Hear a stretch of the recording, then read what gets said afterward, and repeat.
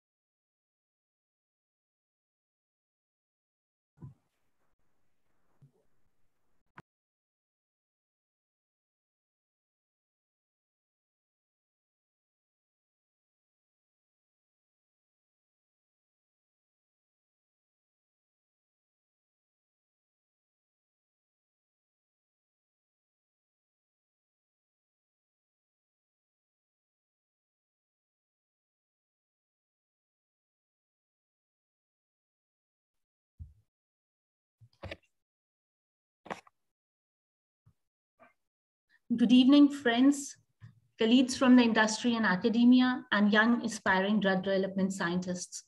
On behalf of Drugs for Neglected Disease Initiative, Indian Society for Clinical Research, and BIRAC Regional Bioinnovation Center, I extend a very warm welcome to all of you in this international workshop on taking novel drugs from lab to clinic, concepts and case studies.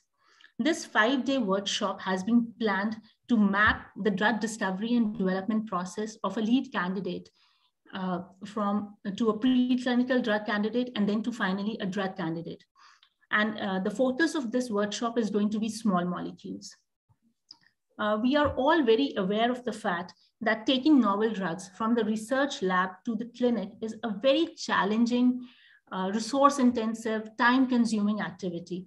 And we have seen a very small percentage of success in this affair. Very few drug candidates actually reach the clinic. This inability of the potentially important discoveries to actually cross the translational gap, as it is called, is also referred to as the valley of death. And this valley of death is understood to be the gap between bench research and the clinical application.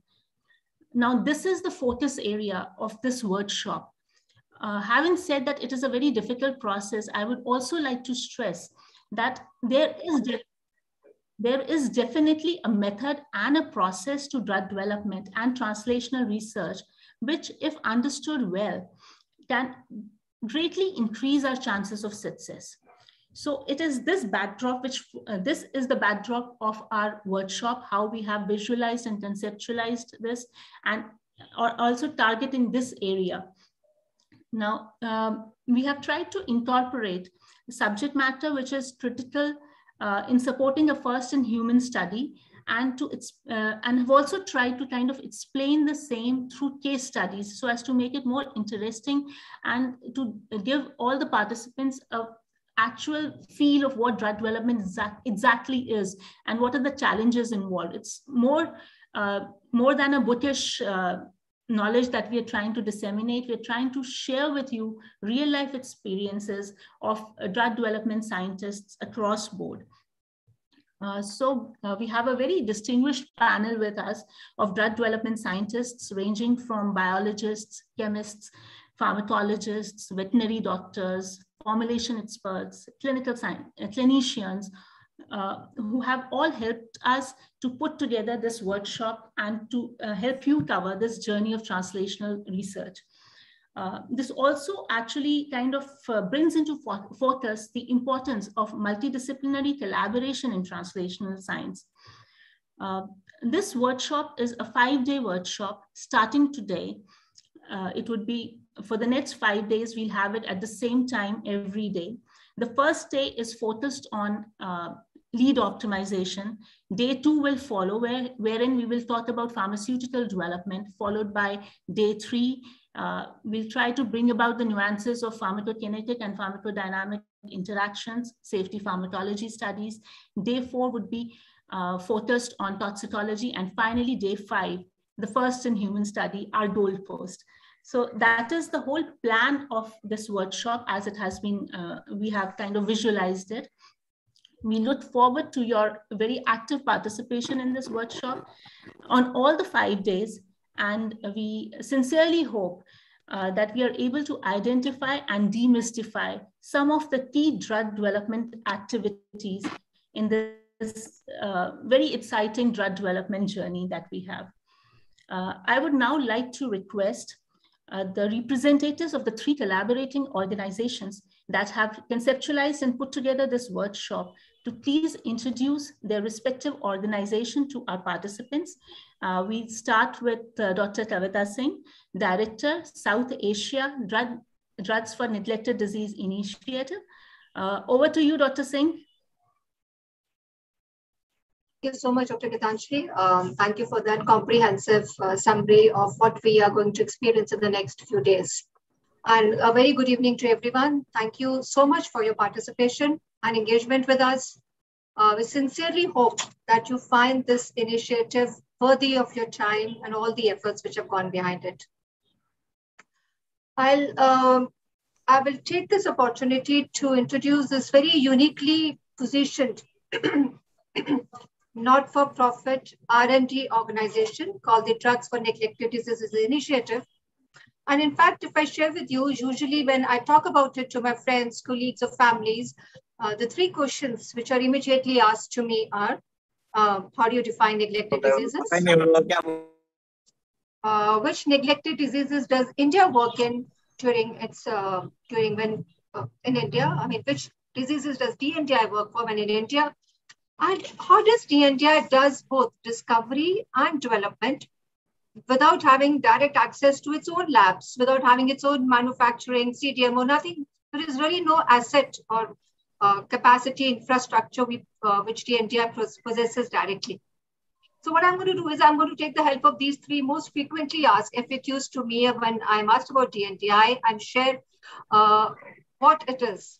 So just for those who would not work much in neglected diseases, you would, if you check out, the WHO has quite given clear definitions that these are diverse group of 20 conditions which WHO at this point has identified. This is of course amenable to change at many times, but at this point, there are 20 conditions that affect the impoverished communities.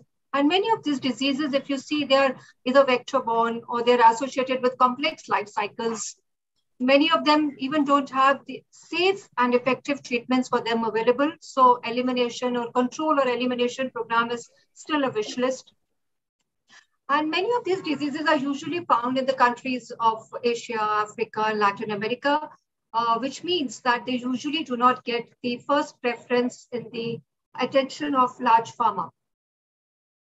And globally, while DNDi has worked on many diseases, Chagas, hepatitis C, sleeping sickness, but I'll focus on India and really want to share a contribution which this organization has made to an elimination program of the country, which we call as the Kala Azar Elimination Program. Quite a few years back, we did not have a safe treatment, and it was important that somebody tests the options available, which could be taken up by a program. So by years of continuous study, long-term follow-ups, DNDi could finally come out with recommendations which were adopted by our national control program to be used for controlling Kala Azar or visual leishmaniasis.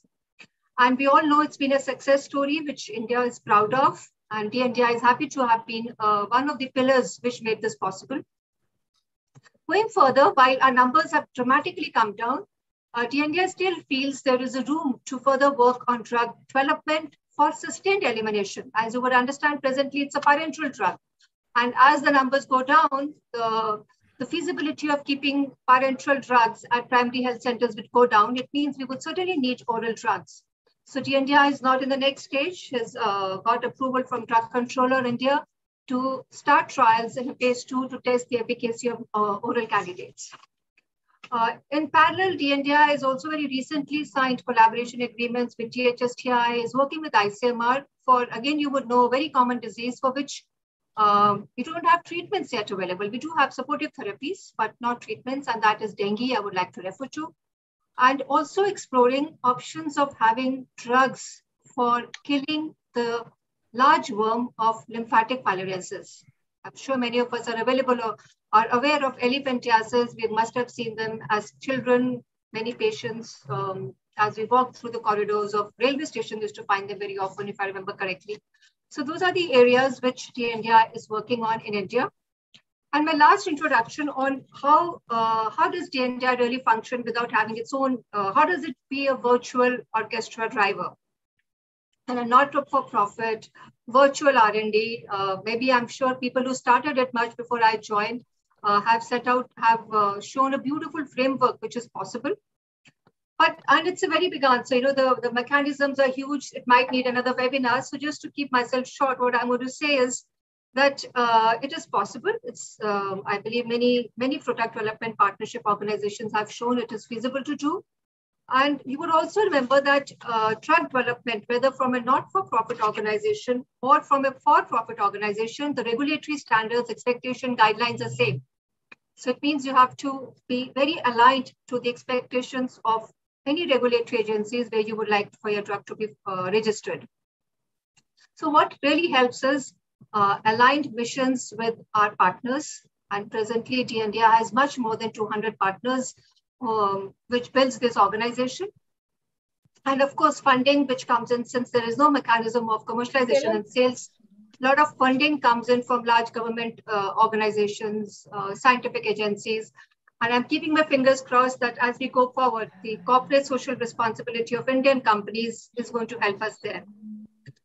So with this, I think I'll conclude by, again, thank each one of you. Thank you for our partnerships with, for this, you would see for this webinar or the series, we have so many partners who have agreed to be there with us, and especially thanks to Venture Center and ISCR. And all of you for so enthusiastically signing up to be a part of this journey, as Gitanjali mentioned, for the next 5 days. Thank you so much, Dr. Gitanjali. Back to you, please. Thank you, Dr. Kavita. That was indeed a very comprehensive introduction to DNDi. I would now like to request Dr. Sanish Davis. He's President, Indian Society for Clinical Research and R&D Director, Janssen Pharmaceuticals, to say a few words and introduce Indian Society for Clinical Research to all the participants. Over to you, Dr. Sanish. Yeah, thank you, Gitanjali, and thank you to DNDi for this opportunity. I'll quickly take, for those who are not aware about ISCR, a little bit about what the society stands for and how the society actually wants to do a lot more in the space of, you could say, building up the ecosystem for doing research, especially in research for both neglected diseases, rare diseases, etc. So the Indian Society for Clinical Research is an organization which started in India in 2005. It's a professional association of all stakeholders who are involved in clinical research. And essentially, this is, you could say, a group of individuals as well as associations who are interested in building up the ecosystem for doing clinical research in India. So you have both the pharmaceutical industry, both the domestic as well as the multinational industry. You have hospitals and academia, along with, of course, a large number of individual life members who belong to either clinicians, site staff, ethics committee members, patient advocates, as well as those who are involved in research. ISCR works to ensure that there is widespread awareness of research, and all of us here would appreciate the fact that it is not just to bring cutting edge science to the country or to whichever country you belong. It's also important that if you have to do research, you need the ecosystem which involves not only the patients who are the most important link or the stakeholder in this whole process, but also the government, the policymakers, the institutions, as well as the overall ancillary supplies, etc. So ISCR becomes the bridge which actually gets in all these people aligned, and we want to ensure that all the diverse stakeholders are working to shape the environment. ISCR works through councils and chapters. So again, I would like to call out the fact that clinical research is not just about doing bench research or you could say research in the lab or even just research in the clinic. but it requires a lot of other elements which have to come through if your research has to see the light of the day, or if the drug or the molecule has to come to the patient post-approval.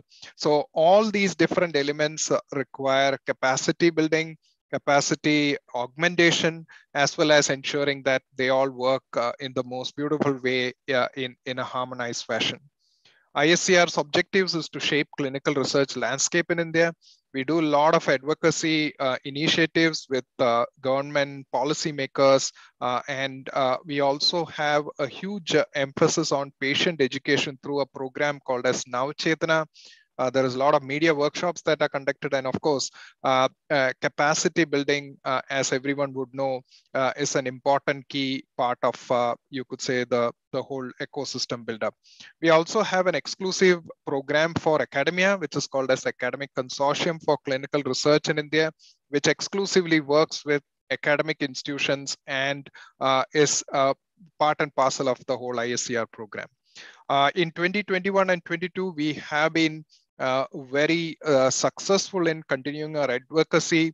We are bringing in decentralized clinical trials, which is an important part of, you could say, building the ecosystem for virtual studies in India. This would especially be important for rare diseases as well as neglected diseases, because the patients are not present in the tier 1, tier 2 cities. They are more in the villages, etc. For them to come to the sites for a study might be difficult. So we go to them, go to the patients to actually do the study. Last year, we actually started with the Translational Research Working Group. This is, you could say, a direct culmination of that partnership. We are looking at improving the policy, having advocacy with the government, etc. And of course, ISCR works collaboratively with other organizations within India for actually ensuring a better ecosystem is created. We also have a very successful index journal called as Perspectives in Clinical Research. This is the official publication of ISCR in India. So just to end, who can join ISCR? Any working professional associated or working in clinical research, you can be a life member and can be part and parcel of all the programs that ISCR does to ensure that the ecosystem for clinical research is built up. So thank you once again, DNDi, for the opportunity, and I hand it back to you. Thank you so much, Dr. Davis. And thank you for collaborating with DNDi also. I now request Dr. Premnath, Director, Venture Center, to please say a few words introducing his organization to the participants.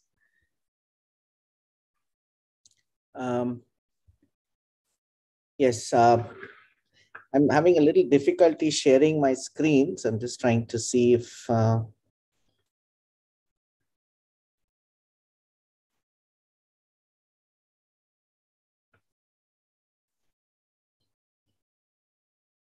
okay, I'm sorry about that. Let me just do it verbally. First of all, I'll share it for you.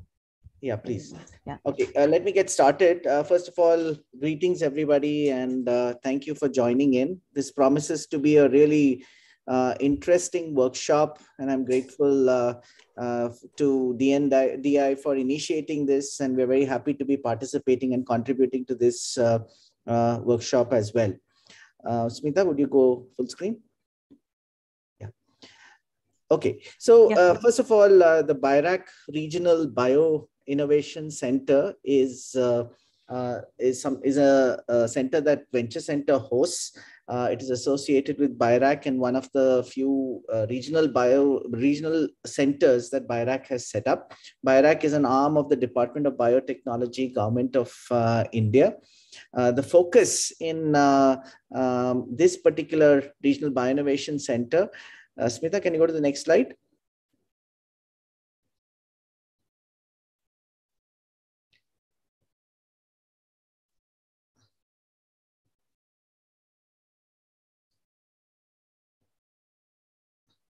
Hello? Yeah, I have moved the slide. No, sorry, it's not moving. So perhaps we can just escape out and keep it on. Yeah, I'll do that. Okay, so the BIRAC Regional Bioinnovation Center has a few specific set of activities which are listed out here in the slide that you see right now. It's primarily focused on creating awareness, building capacity of individuals, startups, and incubators, and mentoring innovators working on technology translation and entrepreneurship in the life sciences sector. And this we do through a variety of different mechanisms. Of course, therapeutics is clearly one of the areas of great interest to the BIRAC Regional Bioinnovation Center. Next slide, please. Let me just quickly tell you about Venture Center. We are just finishing 15 years of our existence. Next slide, please. This campus is something which you're all welcome to visit some point. We are one of the largest science business incubators in the country. We also are home to several national initiatives and an award-winning incubator. Next slide, please. We work on several different themes focused on knowledge-based enterprises. The themes cover health, energy, environment, agriculture, engineering, electronics, and so on. But of course, health happens to be our primary focus. Next slide, please. We covered through various different domains, including devices, diagnostics, therapeutics, and so on and so forth. We've been working with a lot of different startups, more than 600 startup teams and programs. And at any given time, we host more than 70 startups in the space, a large mentor and experts community, and a lot of different activities under this umbrella. Next slide, please. We also are home to several startups where it's a very inclusive environment. Many of these startups are founded by people trained in the sciences and engineering. 30% of our founders are women founders. And we work in the earliest stage of startups, with especially those which have unique patent families and inventive products. Next slide, please. I just want to briefly leave you with one other slide, which is relating to a task force which we have been hosting during COVID. So we are the Nerve Center for a task force focused on repurposing of drugs for COVID-19. And we primarily focused on looking at compiling and providing access to good quality information, multidisciplinary assessment and opinions, some decision frameworks, a retrospective clinical study, and some referrals and connects as well. And for this, we have put together a team of around 25 odd advisors spanning different disciplines who have been providing inputs to certain arms of the government. So I think with that, I will stop here. Thank you very much again to Dr. Kavita Singh, Geetanjali, Dr. Geetanjali, and DNDi for this opportunity to participate in this international workshop. And I'm looking forward to it, as are, I think, all the participants as well. So thank you. Thank you so much, Dr. Premnath. Once again, I would like to welcome all our participants to what we hope will be a very interesting knowledge journey through the realms of translational science. I will now request Mr. Amit Malik, Head of Operations, DNDi Delhi office, to please facilitate the scientific session. Over to you, Amit. Thank you, Dr. Geetanjali. Good evening, everyone. And I welcome you all to the scientific section of this webinar, where our distinguished panel of speakers and our esteemed chair would share their experience on framework for successful lead optimization. And this gives me immense pleasure to also introduce our chairperson of the day, Dr. Mona Lisa Chatterjee. Dr. Chatterjee is an expert in early discovery, having taken molecules from hit to phase 1 clinical trials. She obtained integrated MS and PhD from Indian Institute of Science, Bangalore. And she has over 20 years of rich experience, both in small molecules and biologics discovery and development. She is also the co-founder of Sakai Bio Private Limited, which has developed computational workflows for the design of small molecules, peptides, and proteins. Currently, she is located in Bangalore and working as an independent consultant. Before I hand over the session to Dr. Chatterjee and our panel of speakers, a small housekeeping announcement for all. I kindly request all the participants to rename their devices, name with their registered name, to enable us to generate the participation certificate. Thank you, everyone. And I hand over to Dr. Chatterjee, please.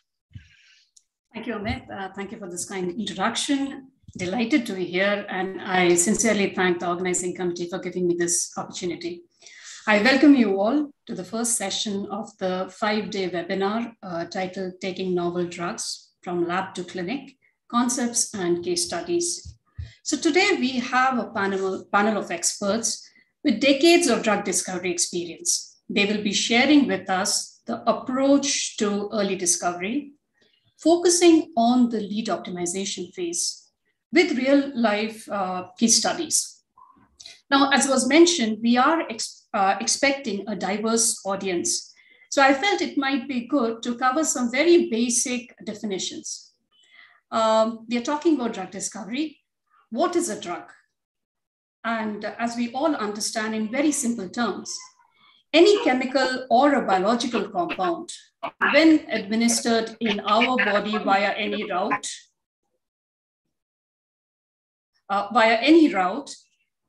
reaches the desired site of action and brings about a physiological effect which is beneficial with minimal unwanted side effects. So as you can see, in simple, we have 3 major attributes. A, right exposure. B, right efficacy or potency, which is related to the target it engages. And C, right safety. And most of our early discovery efforts are spent in trying to bring all these attributes together in a candidate drug. A second aspect which I felt is worth highlighting is that we initiate a drug discovery program to address unmet medical need. Now, before we do that, we actually put together something called a target product profile, which is nothing but a list of property attributes, minimal and optimal, that we would like to build in the candidate drug. Now, guided by this target product profile, generally discovery programs are initiated by screening compound libraries against a relevant target or a cell type or an organism. The screening effort then gives us a diverse set of scaffolds which could potentially be developed into drugs. Through our lead generation process, we sift through these scaffolds, we test them, we understand them, and we prioritize few scaffolds for lead optimization. And lead optimization is a phase where in-depth exploration, chemical exploration around the scaffold is made to build a very robust structure-activity relationships, which then allows us to go and identify a candidate. So as you can see, most of our very early discovery is a very close collaborative effort between chemists, biologists, and the DMPK scientists. It is also a very real-time effort. You design compounds, you test them, you analyze them, you learn from them, and you design the next wave. And as Dr. Geetanjali said, not all lead optimization programs actually end up in a drug candidate. So with that, I would really like to introduce our first speaker. I welcome Dr. Benjamin Perry. Dr. Perry joined DNDi in April 2015 as project manager of NTD Drug Discovery Booster Project. He's a medicinal chemist with 13 years experience conducting early stage drug discovery across a variety of disease indications that include oncology, autoimmune disorders, and psychiatry. Dr. Perry has held prior research positions at University of Colorado, Celtech, UCB, and Addex Pharmaceuticals. He holds a master's degree in chemistry from University of Wales and a PhD from Imperial College. His talk is titled Overview of Lead Optimization. When the floor is yours, we have 15 minutes and hopefully we'll have 5 minutes for question and answers. Thank you. Excellent, thank you very much. I hope you can all hear me. I'm going to share my screen and hopefully put this in presenting mode. Yes, and we see you and hear you very well. Excellent. Can you see my extended screen? Oh. Not yet in the presentation mode.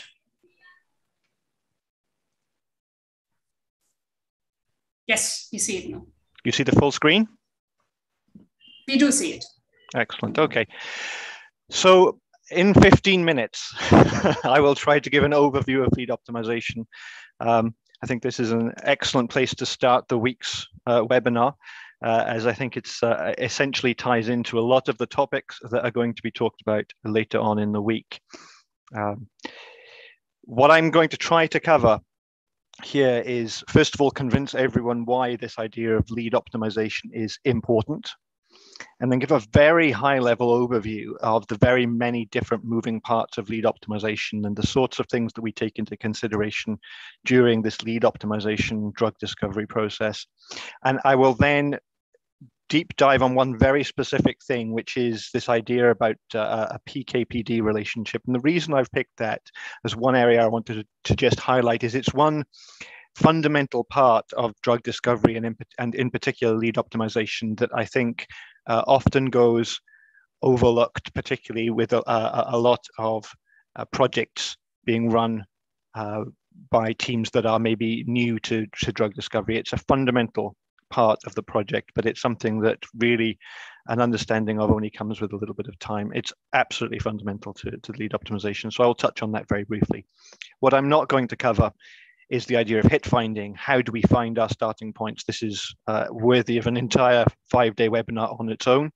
I'm not going to talk about assay design or how assays run, or even how the actual molecules are designed and the changes one would make. This is, again, a very, very deep topic worthy of other discussions. I'm just going to try and convince you that this is an important process. So if we think about where lead optimization sits in the drug discovery or the drug R&D process, you can see here this pipeline view of early stage research on the left through to patient and pills for patients on the right. And this is a well-trodden path, and you'll see these pipelines regularly when we're talking about drug R&D, and lead optimization sits almost right here, almost at the very beginning of this process, not quite at the start, which would be screening and hit to lead, but at this point at which we're still doing discovery and they're not yet down to a single molecule for preclinical evaluation. So if we think about why this is important, what I've got here is an overview of the drug discovery section. So this is the point where you start looking for a starting point, for a screen, through to having a clinical candidate. So the left-hand side of that pipeline. And the general process is this. We would screen. As Dr. Chatterjee just mentioned, maybe look for hit starting points by screening thousands of compounds, usually high throughput screening or other screening efforts. So we would be looking at hundreds of thousands or millions of molecules to find a starting point. And once we have that starting point and we have investigated that starting point thoroughly, we have what we would term a hit. Now, this is a molecule that demonstrates activity in vitro, but that is robust and validated. And this robust and validated is really important. It is not just a molecule that has come out of a screen. It is something that has been challenged as to quite how realistic and true that activity is, because there are many, many ways that a hit signal from a screen can actually turn out to be completely false. In fact, more often than not, it can be a false hit. So it needs to be robustly validated. If we then have one molecule there as a hit, we would then work very hard to optimize this into a lead, which has many different definitions. Our definition at DNDi, it would be that this is a molecule that demonstrates efficacy in an in vivo setting rather than an in vitro setting. Or alternatively, you could replace that in vivo by, for example, an advanced in vitro assay. And then we take that lead and we optimize it even further. And now we're looking for a molecule that not only demonstrates efficacy in vivo, but is also suitable for preclinical evaluation. And in a normal project, you might have one or two hits, one or two molecules that you can classify as leads coming out of this, from the first effort. And then ideally, anywhere between 1 and 5 molecules at the end of this that you can classify as optimized leads. And these would then go into further evaluation, which my other colleagues during this week's webinar are going to talk about in more depth, to turn these into preclinical candidates and clinical candidates. Now, the reason I'm showing this is because if we actually think about this process, this is where lead optimization sits. It's this process of turning a lead into an optimized lead. I'm also going to talk a little bit briefly about the hit to lead process because they are quite similar and quite related.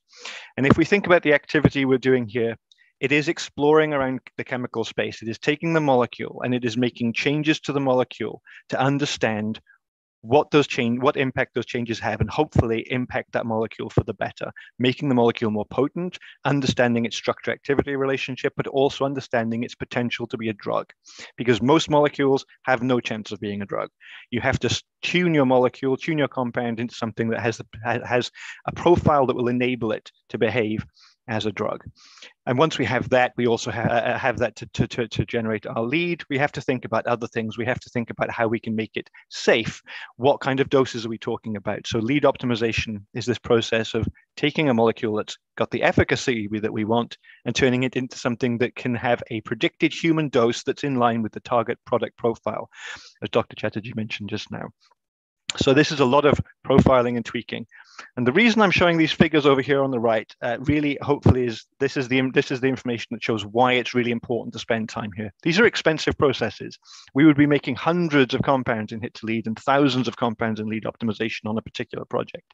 And if you look at the costs, we're talking in the hundreds of thousands of dollars, and these costs are what I would classify as global costs. This number would be much higher if everything was being done in the United States or in Europe, and it might be lower if it was being done entirely in Asia. But at the DNDi particularly, we have our project teams scattered across the world. So this is a global average. So still very expensive process over about a year. And then the lead optimization, again, millions of dollars over a couple of years to be able to do this work.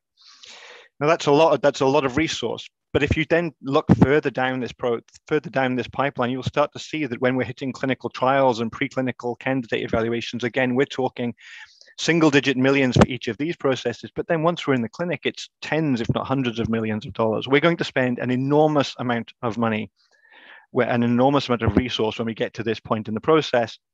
And so this is why lead optimization is absolutely important, because up here, it's a much smaller amount of money that's being spent to ensure that the molecules that come down here are as good as we can make them, so we're not wasting this money. This is a fundamental fact. Most drug discovery projects will fail. Most R&D projects will fail, not because of the quality of the people or the scientists doing the work, but because fundamentally, it is not, in many cases, not possible to optimize a hit into a lead or a lead into a drug-like molecule. Most of them will fail. And so for me, the really key point about lead optimization and what the role of lead optimization, it's effectively twofold. It is to find those poor projects, the ones that are going to fail at some point, and stop them as soon as possible, so that we're not pushing them all the way into the clinic and then wasting money and wasting resource and wasting people's time trying to work on a molecule that has no chance of succeeding. And in the case that when we do have a project that can make it all the way through to patients, we ensure that it has the best possible chance in the clinic. We minimize waste of resources at the clinical stage. And this for me is the whole role of lead optimization. So if we think about what this actually looks like, this is an example from a project at DNDi that we were looking at a couple of years ago for leishmania. And I've got over here the hit to a mid-stage hit through to a lead molecule. And I'm showing you here the process that we go through. So this is efficacy against a parasite. And obviously this is an IC50. The lower this number, the lower this concentration, the better. And we start off with a molecule that's not very potent. And you can see this plot on the bottom. What I have here, this is a time on the x-axis versus potency on the y-axis. Okay, so the lower this number, the better the molecule. And I've also colored each of these dots. So each of these points is a molecule that we design and make over time. And these are colored by, in this case, microsomal stability in mouse. This is a value that shows you how likely your molecule is to be metabolized, in this case, in a mouse. We're looking for low numbers here. We want the molecules to be stable when exposed to a living system. So we want things that are green. So ideally, we're looking for molecules that are low down here on the y-axis and green. And at the start, we have a molecule that's green, but it's very high up here. It's not very potent. This is our starting point. And we run some optimization, and we eventually find this molecule. After about 30 or 40 compounds, we've now got something that is clearly demonstrably much more potent, and it's still quite stable. You can see it's this molecule here. So we've gone from tens of micromolar to low single-digit micromolar, and still moderate microsomal stability. This line here, the in vitro clearance, this is the human, rat, and mouse. And you can see that we're still quite low. These are relatively good values. But then we continue our optimization process. We continue making molecules. You'll see that most of the molecules we've made here are not active. We are making 80%, 90% of the molecules inactive at this point, you can see, which is not necessarily a bad thing. It's important to understand what we can't do. It's as important to understand what changes we can't make as it is to understand what changes we can make. But importantly, we're still making breakthrough molecules. And slowly but surely, over time, we start to get down to very interesting molecules here, where we have compounds that are now quite potent and also quite stable. And this is our lead, or our optimized lead. And you can see it here on the right-hand side. It's potent against its target. It is stable in most species. And importantly, this compound then goes on to demonstrate efficacy in vivo. And we then continue making molecules. We continue making molecules. We make more and more molecules that are potent. You can see we have fewer compounds that are flatlining at the top here, and more compounds that are potent. That's because we now understand what's needed to make the molecule potent as well as optimization. Eventually, we have a really nice package of compounds to work on. So key question is, why didn't we stop here in the middle? Why didn't we stop at this point when we had a compound that was good, that looked like it might be good enough? Well, that is because in lead optimization, we have to optimize many, many different things. We are not just looking at potency and metabolic stability. Here's an incomplete list of things that we try to optimize in lead optimization. A whole host of ADME parameters, including permeability, different types of stability, including plasma and hepatocyte stability, protein binding. We need to optimize for its pharmacokinetics, how quickly it's eliminated. How does this work in different species? What happens if we go for multiple doses? Many, many different things that need to be optimized. Likewise, there are elements of potency that we want to look at. We obviously want it to be potent against our biological target and in our in vivo models and maybe in our modeling phenotypic assays, but we also want it to be selective. We don't want it to be active against other targets that might be closely related that could cause off-target toxicity or other problems. We have to understand how the molecule is working in terms of mechanism of action. We need to think about resistant strains if that's relevant to our disease area. We need to think about whether it can generate resistance, again, if applicable, and a whole host of other things in potency, in the potency area that we need to understand. Physical chemical elements, what are the physical properties of our molecules? How easy is it to make our molecules? What is the solubility profile of our molecules? And again, a big list of things that need to be optimized here, and a huge range of toxicology and safety markers that need to be optimized against. Again, an incomplete list, but you can see that all of these different parameters have to be modulated, and by making changes to our compound, we can impact each and every one of these. And it takes a long time to get to the point where we have a molecule that looks as good as possible in all of these different areas. And I'll just quickly show what that actually looks like. This is an example from last week, in fact, where we nominated a molecule in a DNDi project looking at COVID. We nominated some candidates last week. These are compounds that have progressed into preclinic. And you can see here that we grouped together a set of 5 molecules with a whole host of different profile elements to its profile: pharmacokinetics and ADME, physical properties, potencies, safety. And we've tested most of these compounds in many of these different studies, and we build up this large profile, lots of different assays against each molecule, and look at the 4 or 5 compounds that look the best, or another way of looking at this, the least worst, because it's almost impossible to get an absolutely perfect molecule, and pick the best compounds to progress forward into the preclinical stage. So there are lots and lots of different parameters that we need to look at here. It is not just potency. I've highlighted one here that I think is quite important, which is this idea about predicted dose. We mentioned earlier the idea of the target product profile. We know what kind of dose we think that the clinicians need to be able to work with the patient for the particular disease we're interested in. It's important to be able to predict what that dose is going to be. And that comes from a number of different parameters that you see on here. The pharmacokinetics, the ADME, and the potency all come together into this space. And this is a really important point. And this is the one thing I wanted to concentrate on here about when we're thinking about optimizing. One question that comes up time and time again is, well, how potent? how much potency is enough potency? And this ties back into this idea of the pharmacokinetic pharmacodynamic relationship.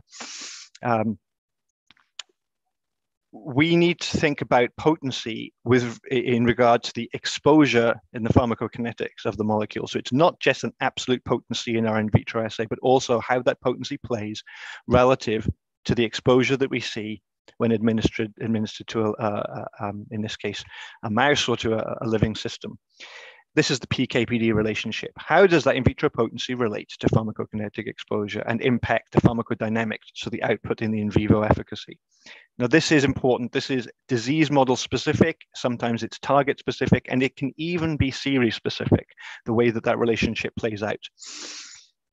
And this is something that needs to be unraveled during the lead optimization process. So as you're making molecules and testing and generating PK data on the best molecules and running molecules through the in vivo efficacy studies, it's really important to think about all of these pieces and how they play together. To put it very simply, exposure levels really need to be in line with your in vitro measurements in order to expect to see an effect in vivo. Okay, if they're not, then there's probably something strange afoot. I've seen recently calls for in vivo efficacy when published in peer-reviewed journals to as a baseline also be accompanied by a pharmacokinetic plot. Otherwise, it's effectively useless. I'm going to give an example as to how this ties up. This is from a paper that came out 2 or 3 months ago. Again, another COVID-19 example. This is from a company called Shionogi in Japan, where they've generated this phenomenal molecule that is just about to finish phase 3 trials for COVID-19. It's a great looking molecule. It looks like it's likely to be very efficacious, but this demonstrates perfectly this idea of the PK/PD relationship. So its in vitro potency is here. It's about 350 nanomolar as a molecule, which is pretty acceptable potency. This is in a cell-based assay against SARS-CoV-2. We know its plasma protein binding is 90%. This is something that's measured in lead up. It is how tightly that molecule binds to plasma proteins. In plasma, most of the molecule, 90% of it, is attached to plasma proteins and therefore not available to impact its target, which means that the concentration that we need to achieve in plasma is effectively 10 times this, which is about 3.5 micromolar, which translates to 2,000 nanograms per ml. So we should not expect to see efficacy with this molecule in an animal unless its exposure is around about this level. Here you can see the PK of this compound in a number of different doses. As you increase the dose, you increase the exposure. So this is time, this is exposure. This is the same plot of PK, but with 12-hour interval dosing, so redosing 12 hours afterwards. So you see this slight accumulation. And you can see this black dotted line here is this plasma-adjusted IC50. It's this 2,000 nanograms per ml. And so you can see that at the 2 milligrams per kilogram, this molecule, 50% of the time, it's exposed enough to be having an effect on the virus, and the other 50% of the time, it's not. At the next dose up, 8 mg per kg, just here at around about the 12-hour mark, it dips under the IC50. And importantly, the next light blue line here constantly is over that plasma-adjusted EC50. It's always exposed over the EC50. And this is the efficacy output from that study. And you can see that the yellow compared to the blue, very small amount, about a 50% efficacy with this compound when you have this slight dip below the exposed level. Whereas when you are consistently across that exposure, you have full effect. So this molecule has a very clear PK/PD relationship. The molecule needs to constantly be above the EC50. If you don't, you will not see particularly high efficacy in an in vivo setting.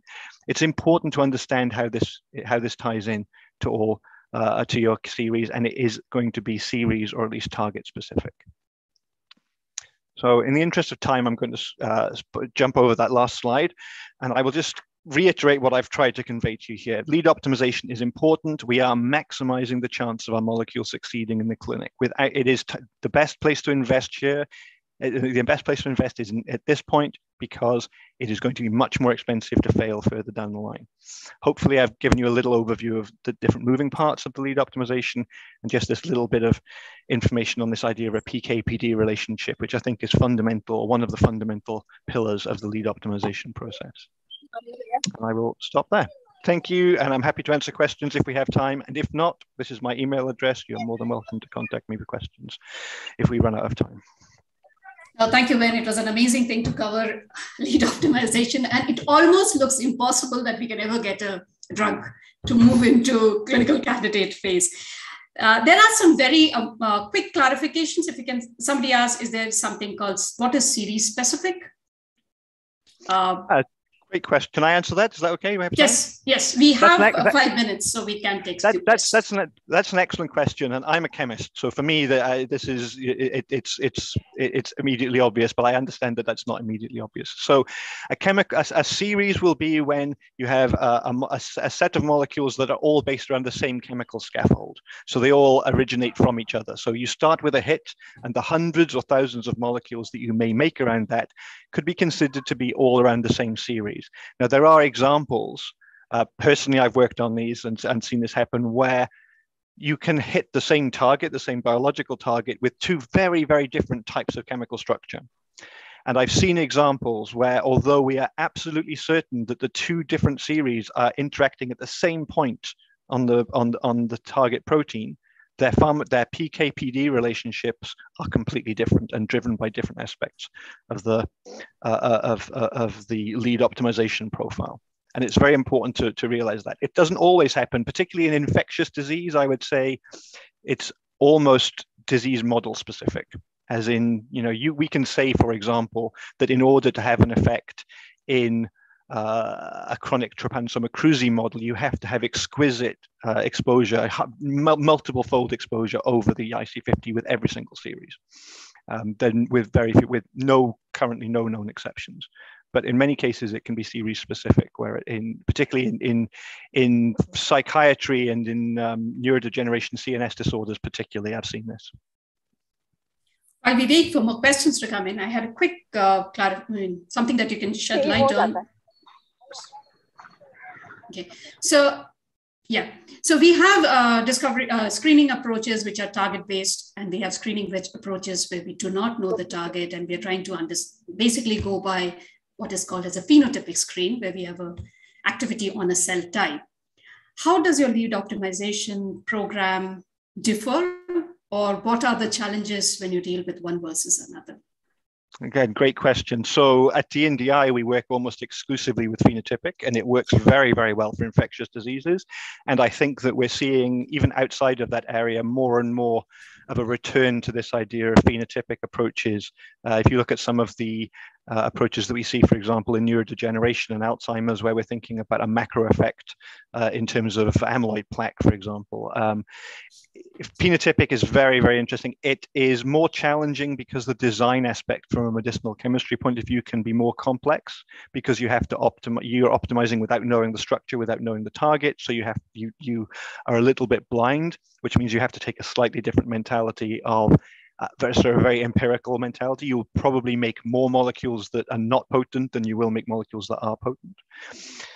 If you're working with a target, you might be able to use structure-guided design, particularly if you're working with kinases and you can get access to X-ray crystallography. There are some phenomenal cutting-edge tools that allow you to really help on the design, which makes things go faster. But if you're working on a target, your molecule has further hurdles to go through to get efficacy in the next step, because it's wonderful. It's okay, fine being very potent, exquisitely potent against an intracellular kinase, but if your molecule doesn't get into the cell, then it's not going to have any efficacy where it needs it. So different challenges, different approaches, both completely valid, in my opinion. Thank you. And there is a question which I'll modify a little bit. There's a question about computational approaches. How does in silico design or in silico approaches impact hit identification? But I think I'll tailor it more to lead optimization. I think it's a useful tool to have alongside the medicinal chemists. I think that we are still, I would love to be able to say that this is something that we're a couple of years away from having an entirely automated in silico process, and we will no longer need to make molecules in the lab. And I think that that's not impossible, but we are certainly decades, if not centuries away from that, in my view. So it's important to remain experimental and to work with computational chemists and computational approaches to be able to augment the experimental side of things. many times the most powerful models, in my opinion, in computational are models that are built specifically alongside for a particular target. And that's where it can become really very, very helpful and very powerful. And obviously, if there are structured guided elements of the project as well, then computation plays an incredibly important role. But as a general one rule fits all in silico approach, I think that we're a long way away from that yet. But we need to keep trying and need to keep including that sort of approach in all our projects, because that's the only way we're going to successfully build better models. No, that's really good. And I think that the complete approach, which is changing now, is AI ML driven approaches. We see some very interesting development, both in data collations, data analysis, multiparametric analysis. However, we are a little bit away, I would say, if you say the entire discovery process can become in silico. I don't know, Ben, if you agree to that. But there are some very interesting advancements that could be of interest to this community.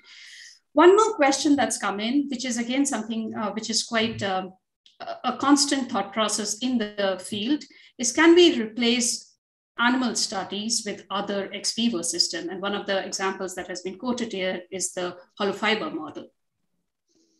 I think that there are examples where this is useful, and we should be always striving to try to do this.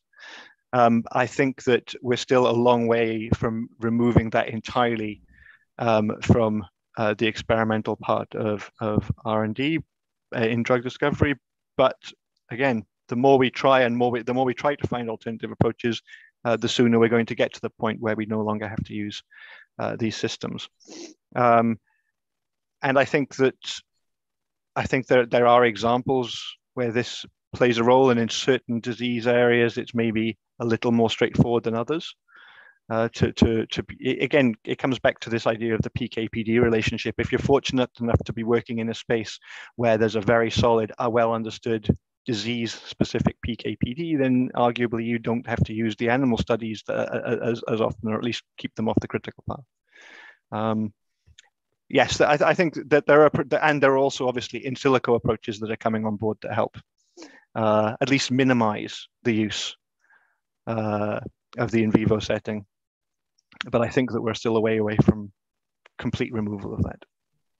And of course, it's part of the regulatory requirements for us to be able to move to human. So it's. So I think in the interest of time, Ben, we would have loved to continue asking more questions, but thank you so much. And we will move to the next speaker. Thank you, Ben. Thank you very much. Our next speaker is Professor Ian Gilbert, Professor of Medicinal Chemistry and Head of Biological Chemistry and Drug Discovery, University of Dundee. Professor Gilbert's research interests are in design and synthesis of potential new therapeutic agents and computational chemistry approach to drug discovery. His work makes extensive use of molecular modeling to guide synthetic efforts. He's also interested in unraveling mode of action, deconvolution of molecular targets for phenotypic hits, especially in the area of neglected infectious diseases. His prior roles have been Reader Senior Lecturer in Medicinal Chemistry, Cardiff University. Professor Gilbert will try to explain the lead optimization process through multiple case studies. Welcome, Professor Gilbert, and over to you. Thank you. Okay, thank you very much. Hopefully you can see the Yes. full screen version. Yes. Right. Okay.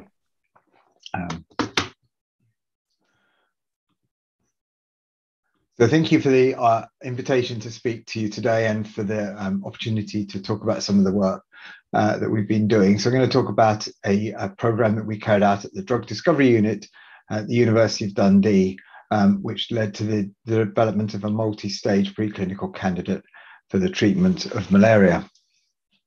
So just sort of to let you know where Dundee is, because it's a small city that's that's in the east coast of Scotland. It's about an hour's drive north of Edinburgh. It's located on the banks of the River Tay, which is one of the biggest rivers in the UK. And this is the School of Life Sciences. Dundee is famous for the Discovery, which is the boat that Scott sailed to the Antarctic on when he made his trips to explore the South Pole. and this is the School of Life Sciences. So the Drug Discovery Unit was founded in 2005.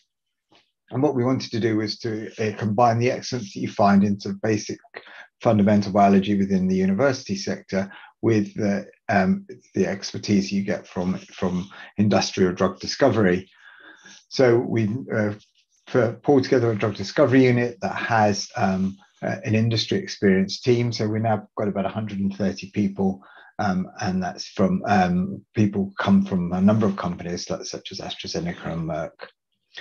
So we're not a very typical academic group. We, rather than having separate research groups for chemistry and biology, etc., we have an integrated drug discovery teams where we have teams of chemists, biologists, pharmacologists all working together as Ben has also talked about the importance of this interdisciplinarity.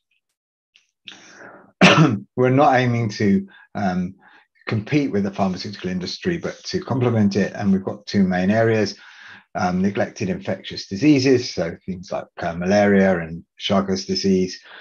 And then we also have another area called the Innovative Targets portfolio, which is for looking at new ways of tackling major diseases. So I thought it'd be instructive to show what needs to be pulled together, whether it's in one place or through collaboration in terms of doing drug discovery. So this is the setup we have, and allows us to go from sort of developing a screen or an assay through to a preclinical candidate. So we have various ways of selecting things to come into our portfolio or projects. This would be, and that very much depends from project to project.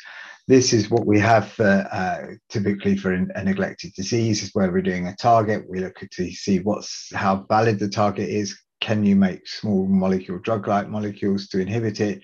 Can you develop assays, etc.?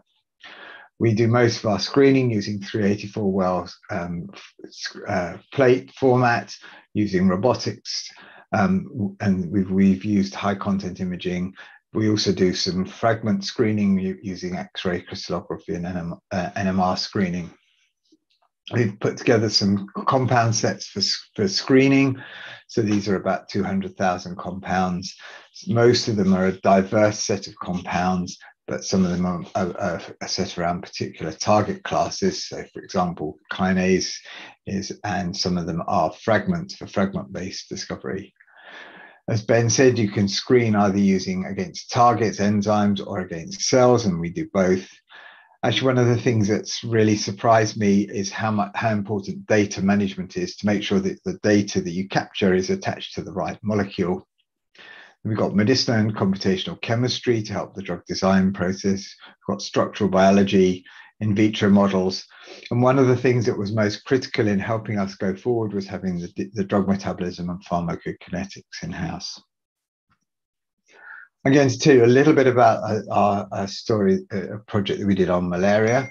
So why do we need new drugs to tackle malaria? So there's a resistance occurring to first-line antimalarial. So the main drug used for treating malaria is an artemisinin combination treatment, and they're starting to see resistance to that occurring in multiple places over the world. And Medicines for Malaria Venture, the people we did this project in collaboration with, that want a single dose cure, so you just have one tablet. There needs to be medicines for vulnerable populations like children and pregnant women, and that actually requires a little more work in terms of doing the clinical package. And then clearly we want to stop malaria and eradicate it. So there needs to be drugs that are capable of helping to do that. So those that block transmission can prevent people getting malaria in the first place and stopping the relapse due to vivax malaria. So I'm going to run through a little bit on how we got into this. So we developed an assay that for the malaria parasites. This is the whole parasite, and as Dr. Chatterjee said, this is a phenotypic screen. We developed a cyber green assay, which is a colorimetric assay, and we checked that with a radiometric assay to make sure that both of them were aligned. we had a library of about 4,700 compounds, and these were the compounds that were designed to be scaffolds that would inhibit the protein kinases. So we screened this library at 3 micromolar against the parasite, which causes malaria. And then anything that had an inhibition of greater than 70%, we took out and did a more detailed investigation. So the first thing is to check that it really is the compound we thought it was, so check its purity and identity, and then confirm it with a 10-point potency curve. We then clustered the hits we had into series of what looks the same, and that gave rise to 11 series. We then went back to Medicines for Malaria Venture, who'd funded the screen, and it turned out they were already working on 7 of those screens, or had worked on them. So that left us 4. One of those series dropped out very quickly, so we had 3 series to work on. We didn't know how those compounds worked. So as Ben said, we don't have a target to work against. So MMV have these compound progression criteria, which tells you what a compound needs to look like at every stage in their drug discovery process. And that's what we use to drive the project. So we had 3 series, which we called MMV02, 03, and 04. And these are the criteria that MMV had for what's a valid hit. So this is activity against the parasite, less than 1 micromolar. Activity against the mammalian cell line, we used MRC5s that was greater than 100-fold, molecular weight less than 500, and the lipophilicity, C log P less than 5. We've traffic lights colored them as Ben did. So these are where it's green, we was okay, and where it's amber is where we need attention. So MMV03 series, we had a look at, we made and bought in quite a lot of compounds and couldn't make any progress with this at all. So we dropped that series. And I'm going to tell you a little bit about these other 2 series, MMV02 and MMV04. So this was the structure of MMV02. So it had a reasonable starting potency against malaria parasite, about 0.25 micromolar. We'd need to ideally shift that by 100-fold. It had reasonable selectivity, but it was still quite lipophilic. And it's got lots of aromatic rings, as you can see. And aromatic rings are bad for drugs, lots of aromatic rings, because they tend to decrease the solubility and make the compound give rise to developability problems, make it metabolically unstable. So our initial goal was to reduce the number of aromatic rings, and it also inhibited enzymes called cytochrome P450s. And cytochrome P450s are involved in metabolism of compounds. And if you block them, you can get rise to drug-drug interactions, which is obviously not a good thing. So we did submit expansion. One of the first molecules we made was this one, and this turns out to have, was published about the same time by both GSK and Novartis.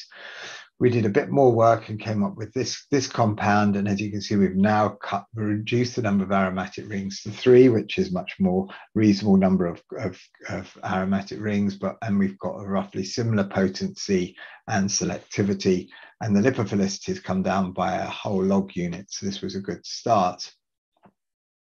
We did a bit more work and came up with this compound, which is slightly more potent, had a slightly better window to human cells. Its lipophilicities in a region we like to be in, so between 1 and 3 are good lipophilicities to be in. It's quite stable to microsomes, so it's not metabolized by phase 1 metabolism. It's got good solubility, and as Ben talks about, protein binding is relatively low. We took this into a mouse efficacy study, and it had an ED90 of 12 milligrams per kilogram. So that's the amount of dose required to drop the parasite level by 90%. What was really exciting about this was actually the speed at which this compound killed the parasites and removed the parasites. It was about as a similar order to the artemisinin, which are very fast-acting drugs. And so we were very excited by this. But the compound, we also looked at the different life cycle stages of the compound. We looked at it in the liver stages and the gametocyte stages, as well as the blood stage, and it was much less active on this. So this compound is very specifically active against the blood stages. We were very excited about this. However, it had two problems. So it inhibited the cytochrome P450s, which I've already told you, which potentially gives rise to drug-drug interactions. And it also inhibited a channel called the hERG channel, which is associated with cardiotoxicity. So you definitely can't have that. So we needed to solve those problems. So the inhibition of cytochrome P450s was due to this pyridine group, so that nitrogen. So we did a lot of chemistry to try and replace this pyridine and to remove the inhibition of the cytochrome P450. So for example, if you put blocking groups either side of this nitrogen, you remove the inhibition of the cytochrome P450. However, we also lost a lot of activity. Despite a lot of work, we couldn't remove this inhibition of cytochrome P450. This other substituent here, we couldn't do very much with, and this substituent here, the R2 substituent, we were able to make some changes to improve the physicochemical properties of the molecule, like solubility, but we couldn't improve the potency. So in the end, we had to stop this project because we couldn't overcome the problems. And it's knowing when to stop a project is very important, because you can waste a lot of time if you don't stop at the right time. So what about the other series? So this series, and this was our starting point. And what I've done is, again, green is good, yellow is moderate, and red is bad. So this compound had moderate activity against the parasite. It had poor solubility, and it was very unstable to microsomes. And we thought the problem with this was it was too lipophilic. So its log P is about 4.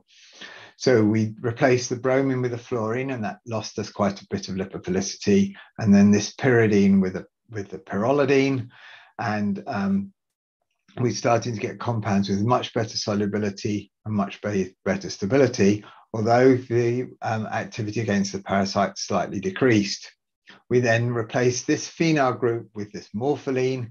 That gave us even lower log P, much better solubility, much better stability, metabolic stability, and we now had much better potency. This compound had appropriate pharmacokinetics to allow us to take it into a mouse model of infection. So we took this into a mouse model of infection. It showed efficacy when dosed of 15 milligrams per kilogram for 4 days. So this was what's called an early lead, and as Ben said, this is essentially just showing in vivo efficacy. However, for a malaria compound, you want one that's orally bioavailable. This had very low oral bioavailability. So we went through the process of optimizing. So we looked to optimize its potency, its selectivity, its pharmacokinetics, and its safety. And we came up with this compound, which had a very good activity against the malaria parasite, very good oral bioavailability, and good efficacy. For a drug discovery project, particularly one in malaria, you need a very short, efficient synthesis. So the synthesis for this compound that we use was just 4 steps, because you need to have a very cheap cost of goods for a disease like malaria, because most of the people who have malaria have no money to pay for it. So the aim is to get a treatment that costs about $1 US.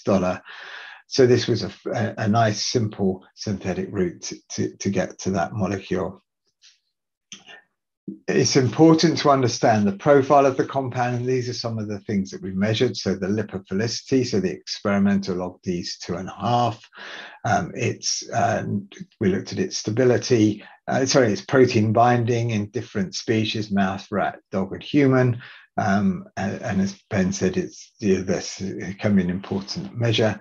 We looked at its solubility in various media. So this is in simulated gastric fluid, so the sort of fluid that you'd find in the stomach, and then in the simulated intestinal fluid, either with fed or fasted, with it slightly changed, and it was very soluble. And solubility in drug discovery cannot be underestimated and understated. The compound was permeable, so it can get across membranes. It was stable in simulated gastric fluid, which is important. You don't want it breaking down in the stomach. And it was stable in blood and plasma. And it didn't show significant inhibition of cytochrome P450s. It had good oral pharmacokinetics. So this is a trace showing the whole blood concentration against time. And from a malaria compound, you need a very, very long half-life. This is one of the biggest challenges with doing drug discovery for malaria, because you need to keep your drug level above the level required to kill parasites for a whole week. And if you want to do it with one dose, that's got to last for a whole week. So you need a long half-life. And half-life in rodents, we had about 20 hours. And that usually when you go from rodents to humans, the half-life goes longer, and it had a very good oral bioavailability. So this allowed us to go into an efficacy study.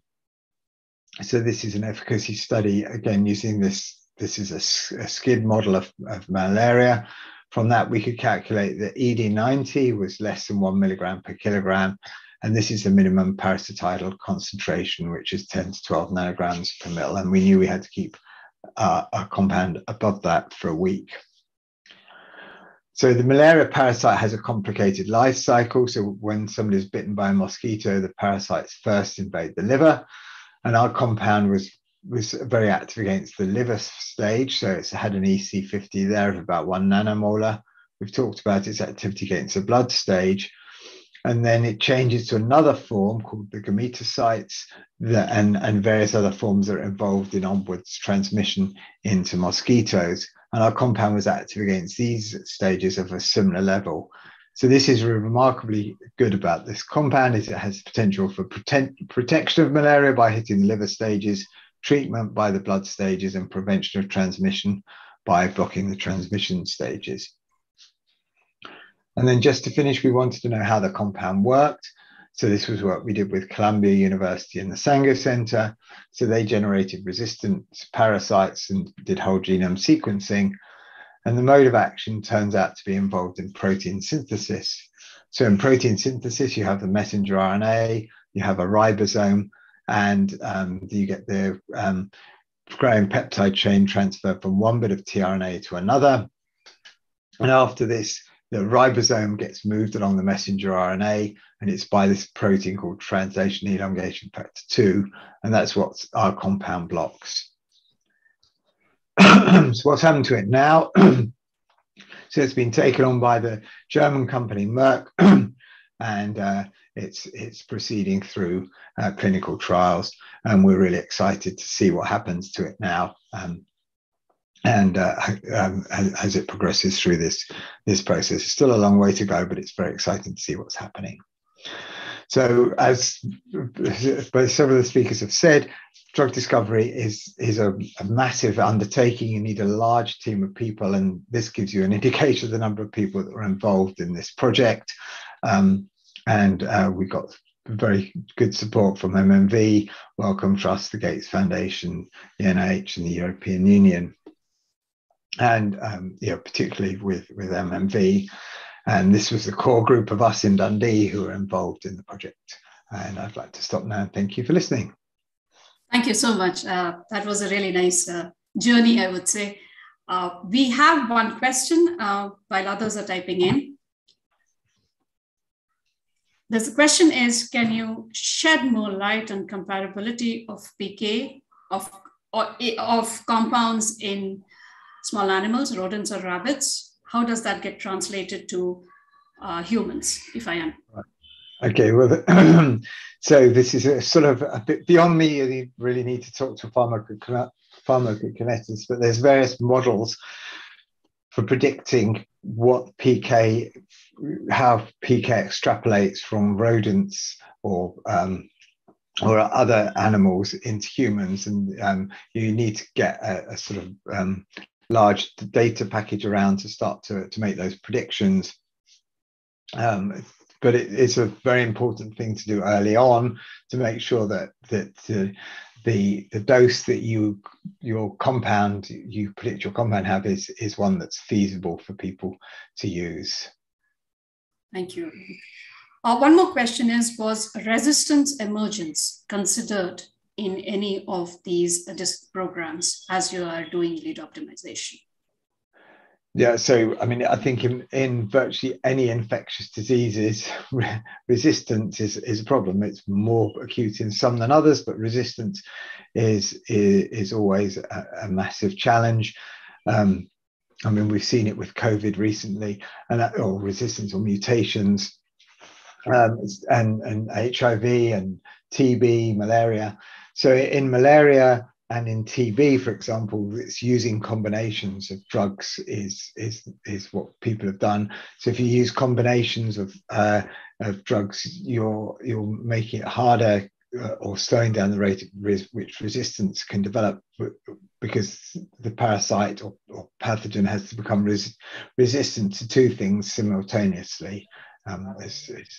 So yeah, resistance is something you need to worry about. MMV has introduced, recently published a paper and talking about ways to try and understand resistance, but it's something we don't fully understand by any means, but it's something you definitely need to keep an eye on. Thank you so much.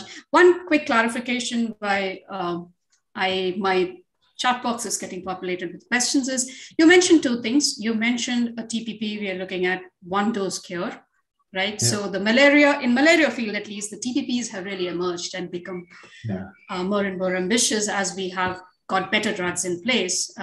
Second, so if you can shed a little bit light on how you have seen the field emerging. Yeah, I mean, MMV, well, in terms of malaria, I've got to talk about malaria really, is, MMV have been really good in terms of putting together the drug discovery path, what assays you need to progress your compound and what sort of activities you need to be looking at in those different assays.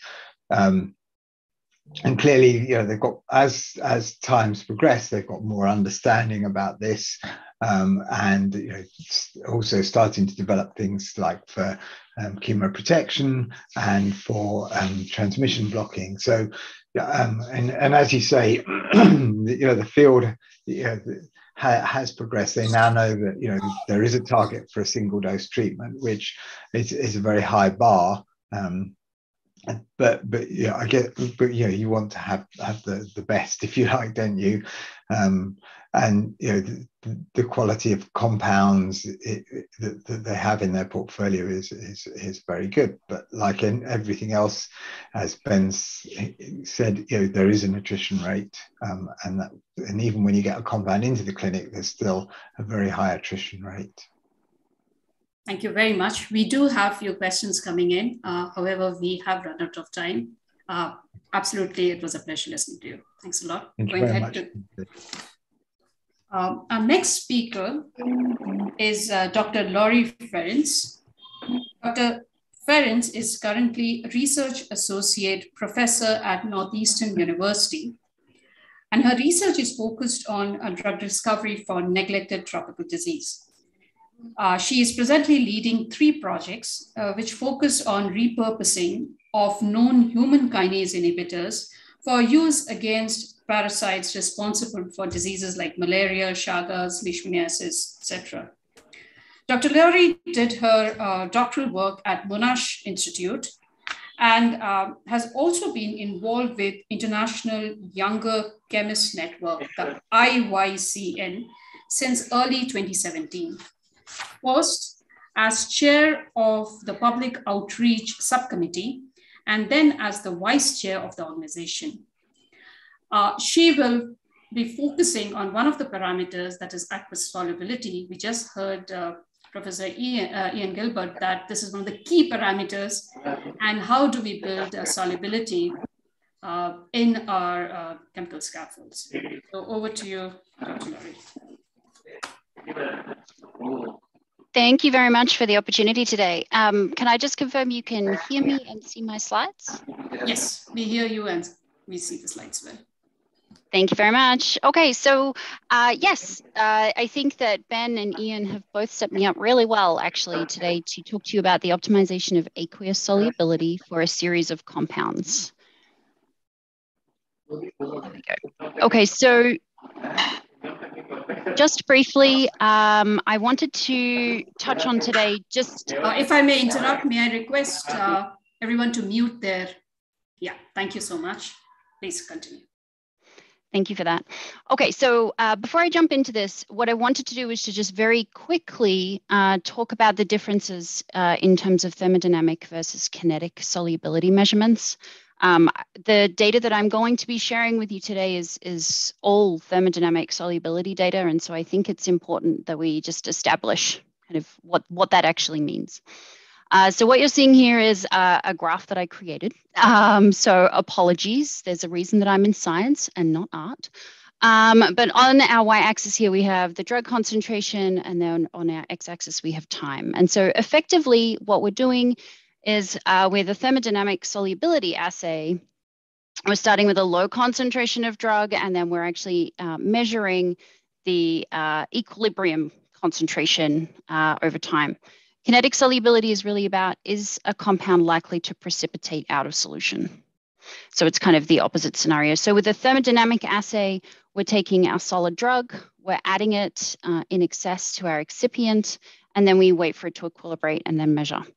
Whereas with a kinetic assay, our solid drug is actually pre-dissolved in an organic solvent, and then it's added slowly to an excipient. And then when precipitation occurs, that's when we have our solubility measurement. So in terms of thermodynamic solubility, I wanted to provide you with some benchmarks. This is what we're thinking about in terms of solubility of compounds. For highly insoluble compounds, we're thinking about less than 1 micromolar in terms of solubility. For poorly soluble compounds, anything kind of 1 to 100 micromolar, and soluble would be greater than 100 micromolar. Okay, so strategies to improve solubility. I'm a medicinal chemist, so it's my role in this process to really think about structural modifications that we can make to compounds in order to improve the solubility. This is everything that Ben and Ian alluded to earlier in terms of trying to make sure we can improve our compounds. So in terms of the medicinal chemist's toolbox, we have a number of different strategies that we can use. We can think about reducing the lipophilicity. Ian mentioned that in his presentation just before. We can think about the addition of ionizable groups. We can make out-of-plane substitutions. We can reduce the molecular weight. We can add hydrogen bond donors and acceptors, and we can also make prodrugs. And I'm sure that there are also many other modifications that we can also make too. That's as a medicinal chemist speaking. There are certainly other avenues to actually improve solubility. For example, we have colleagues who are formulation scientists. We can think about different drug delivery systems like nanoparticles, drug complexation, as well as many others that I haven't mentioned here today. But really what I wanted to focus on today is 3 strategies that we had mixed success. I'm going to say it's mixed success in terms of improving the solubility of a chemical series that we were actually working on. So I'm going to talk to you today about reducing the lipophilicity, or the impact of lipophilicity on solubility, the addition of ionizable groups, as well as out-of-plane substitutions. Okay, so this project, just as a little bit of background, started out as a kinase inhibitor repurposing project. So we took lapatinib, which is a known human EGFR inhibitor, and that was actually tested and identified as a hit compound, or a starting point for human African trypanosomiasis, or sleeping sickness drug discovery. So lapatinib here, we initially started out with 9 compounds that were gifted to us from GSK. T. brucei is the parasite that causes human African trypanosomiasis. And so this is really what we're going to be benchmarking. And in a moment, I'm going to switch to some traffic light color coding so that you can follow along. But here we've got a compound. It has low micromolar inhibition of the parasite of interest. We don't have very much selectivity. Our HepG2, we're still seeing quite potent activity even against HepG2 cells. So our initial efforts actually focused on this tail region, I'm going to call it. We generated a virtual library. We made sure we really filtered that virtual library, thinking about properties, thinking about how could we remove the furan in particular, which is a no metabolic liability. And we actually arrived at NEU 369. So we've now maintained our potency against T. brucei, but we have significantly improved our HepG2 selectivity window. So 44 analogs, 3 cycles of structure activity relationships later, we arrived at NEU 617. So here you can see we haven't really made too many structural changes at this point. It's really all been concentrated around this region of the compound.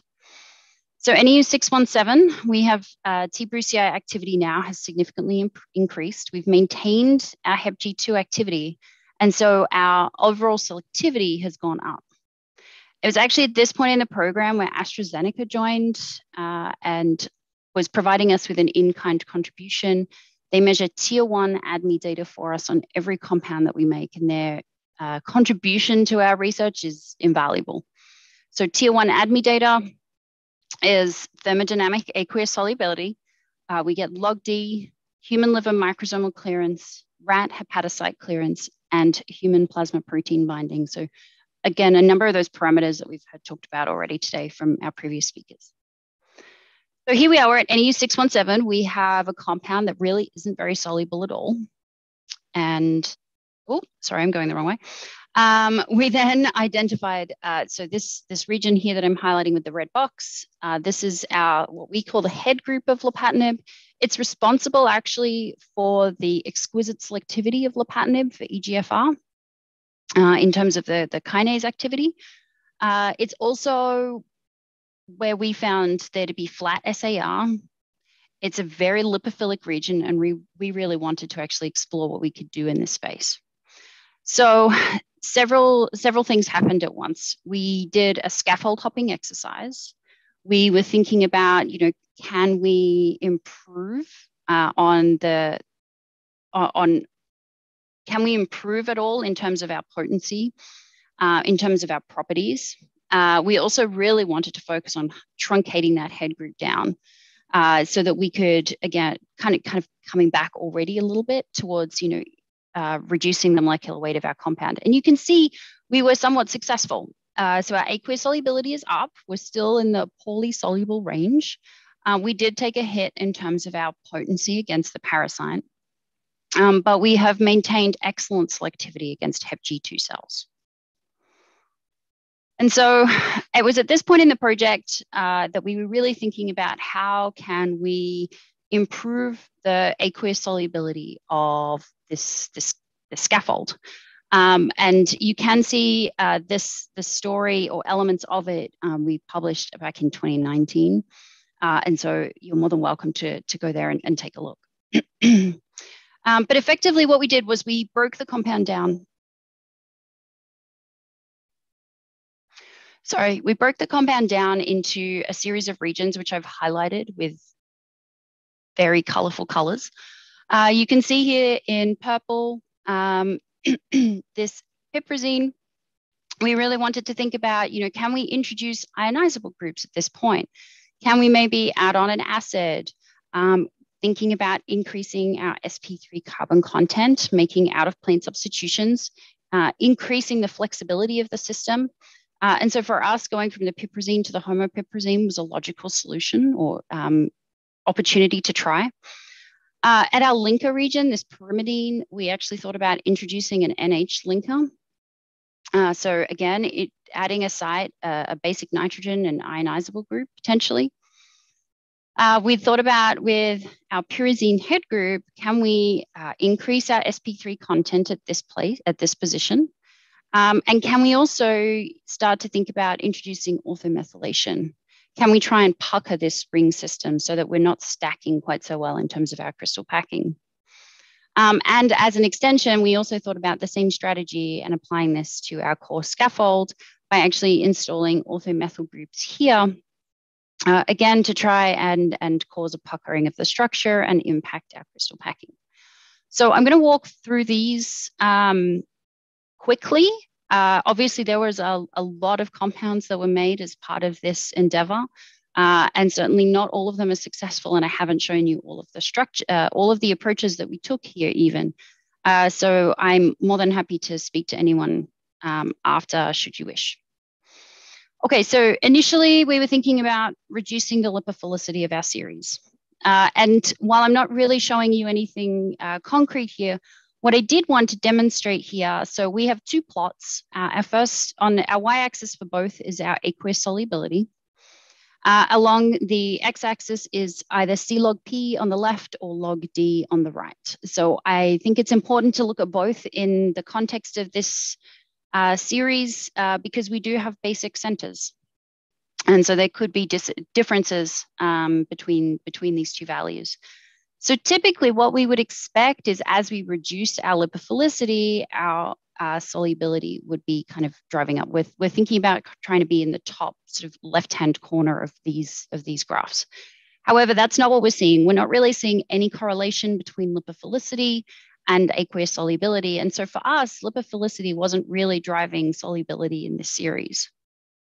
And so we instead turned our attention to our second strategy, which was actually the addition of ionizable groups to this scaffold. So NEU 1953, this is going to be our starting point for all of the discussions over the next several slides. Again, I have color-coded based on, so for T. brucei, as well as log P, log D, and aqueous solubility. Red or burgundy, if you will, is bad. Obviously, green is good in this case, and orange is somewhere in the middle. So our first strategy had a couple of different elements to it. And I think this is one of the points that I wanted to stress as we start this sort of journey through this series. Every chemical modification that we make along the way has multiple elements to it. So for example, when we go from NEU 1953 to NEU 5029, here we are literally just sort of ring opening this piperazine. In terms of addition of ionizable groups, we now have two basic centers. That's not to say that there weren't two basic centers before, but we've certainly altered the basicity of these centers. We have also, though, increased flexibility in this region. We now have a lot more sp3 kind of character. There's a lot more movement. And so there are other elements along the way that will impact this. And you can also see with our log D value, we've now decreased by 1 log unit. Unfortunately, in general, this strategy wasn't really successful for us. Our T. brucei activity for 5029 was 1.8 micromolar. It did impact solubility in a positive way, although that didn't translate to these acids that we also made. We did also, for clarity's sake, test the esters, the methyl esters, in terms of potency, thinking about whether we might be getting some kind of permeability effect happening, but both of those were also inactive. So while the approach did yield some success in terms of solubility improvement, particularly when you think about NEU 5029, it really was detrimental for potency across the series that we actually made. So next, we thought about, again, kind of coming back to this idea of can we introduce an ionizable linker, an NH in this case, or another basic nitrogen. And again, here, so with NEU 2140, all we've done is we've tried to retain kind of the same substitution pattern, although that does alter the vector dramatically. That did lead to a significant loss of potency against the parasite. We have again reduced our lipophilicity both on the log P and the log D front, and we're seeing an increase in the aqueous solubility, though that then didn't translate. So when we tried to think about how we could potentially mimic perhaps better this kind of vector and this orientation, we switched to NEU 2094. We're maintaining our activity. We see a twofold loss. We maintain log P as well as log D, but now our aqueous solubility has tanked.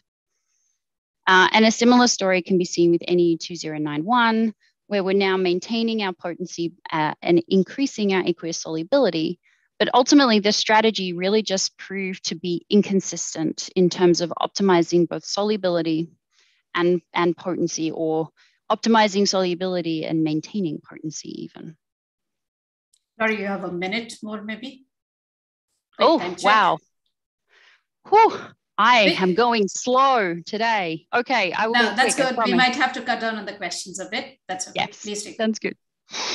Okay, so in terms of out-of-plane substitutions, we also thought about how we could potentially pucker our ring systems by introducing these methyl groups.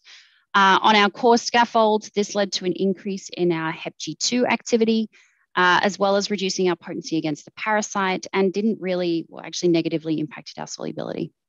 For NE4837, we did manage to gain improvements in aqueous solubility, but we, as well as maintaining our potency, but really we weren't seeing the improvements that we wanted to see. We also looked at introducing sp3 carbon content in our sort of top part of the molecule here. This did maintain or improve potency. NE4920 is a fantastic example of that. We've reduced lipophilicity, we've reduced our log D, we've increased our solubility. We're now in the millimolar range, though this was typically at the expense of some HepG2 activity starting to come in this series of compounds. So in terms of the status of our program, I feel like there's a slide missing, but that's okay. So one of the things that we really did focus on was actually making modifications to this tail region. So this homopiprazine actually gave us a significant boost in terms of the aqueous solubility of our compound, whilst also maintaining the potency compared to NE1953. It was purely serendipitous that we actually ended up making this scaffold hop to NE4438. This saw a significant improvement in T-Brucei activity. We've improved our log D, our lipophilicity is good, our aqueous solubility is also excellent. We did take this compound forward into an efficacy study, and you can see the parasitemia counts here on the y-axis, as well as the number of days post-infection on the x-axis. NE4438, this compound here is in red, NE4363 is in green. These compounds, these mice are being dosed orally. The target product profile for HAT is for an oral treatment. And you can see that NE4438 with its improved solubility has a much greater effect on parasitemia than NE4363. We also profiled this compound in terms of its kinase selectivity, and it was very selective. We looked at the genotoxicity and there was none, but there is a hERG liability, and that's something that we're really focused on optimizing now. So just to wrap up, tackling solubility and succeeding sometimes. So there is no one size fits all approach, and it is time consuming. You have heard that from Ian as well as Ben previously. An interpretation of the data is often complex because we are changing multiple parameters at once. I do need to acknowledge the people who have worked on this series in the lab. So all of our alumni here down the bottom all contributed to this work directly. Our collaborators at they're now at Kennesaw State University. They were originally at the University of Georgia. They do all of our biology to help drive this program, as well as we're very well supported by the National Institutes of Health. And we have in-kind contributions from AstraZeneca and the Walter Reed Army Institute of Research that I described here. Thank you very much. I am more than happy to take questions. And if we don't get time for that, please do feel free to reach out to me via email.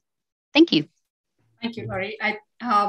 We have run out of time, and it is a fascinating story. I have lots of questions, but I think there are two clarifying questions which I definitely would love to address before going ahead.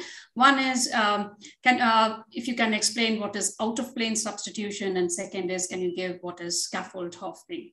Because your last success did come from there. So if you can very briefly give us these two. Thank you. Yeah, so scaffold hopping is really thinking about making changes to this core structure. In this case, we have a 4-aminoquinoline, and we actually accidentally made this quinolinamine. And so it's really just changing to that kind of like core base structure that we would associate with for our scaffold hopping. I hope that clarifies that question. And the other one, I'm sorry, has just fled my mind. Out-of-plane substitution. Thank you very much. So out-of-plane substitution is really thinking about how can we kind of pucker our structure? How can we introduce 3D shape, get away from flatland, so to speak? So things like introducing that orthomethyl group, increasing our sp3 carbon content. All of those things kind of really are contributing to, puckering the ring system and kind of sort of shifting it out of plane, so to speak. I hope that clarifies. That does. Thank you so much. And thank you for your talk. The last speaker of today's session is Dr. Kirandeep Sangvi. Dr. Kirandeep Sangvi is currently serving as Open Operational Lead with Medicines for Malaria Venture, MMV. Through the open initiatives, she has supported validation of new targets and identification of new starting points for drug discovery programs by various groups across the globe. Dr. Sangvi has 20 years of experience in medicinal chemistry and is a PhD in organic chemistry from Delhi University. Her prior pharma positions were at Ranbaxy Research Labs and Daiichi Sankyo. She is a co-inventor of 3 IND molecules targeted for overactive bladder and severe asthma. After spending around 16 years in pharmaceutical industry, Dr. Sangvi joined CSIR InTech, a public research institute, to establish its medicinal chemistry division. She will take us through some of the antimalarial discovery programs that are currently happening with MMV. Dr. Sangvi, welcome. Thanks, Mona Lisa, and thanks to the organizers for providing this opportunity, to speak at this workshop, which I'm sure is, going to be really interesting and helpful to all the participants over here. So during the next 15 minutes, I would be, kind of talking about some things which Ben in his talk has already covered. And I think the audience also had questions about which is a better approach about phenotypic screening or target-based screening. And to add to that thing that in infectious diseases, I would say that, that there has been a paradigm shift from initially phenotypic screening to target-based and then back to phenotypic screening. So what is if we are going through with the phenotypic hits, what is the best stage to start with the, kind of target deconvolution activities? And is only identification of target sufficient, or there are studies which have to be done beyond that? But before I kind of go into the talk, a brief introduction about MMV. Ian has multiple times called MMV, and for those who are not initiated into what MMV is, so it is a not-for-profit organization based out of Geneva. It's a virtual organization that works with partners like Ian at Dundee to discover, develop, and deliver new and affordable antimalarial drugs. And I mean, as you are aware, that malaria is something, is not a commercially profitable area. So to work on that and make research happen, MMV shares costs and actually, is a catalyst that is making this research happen on the drug discovery or drug development level.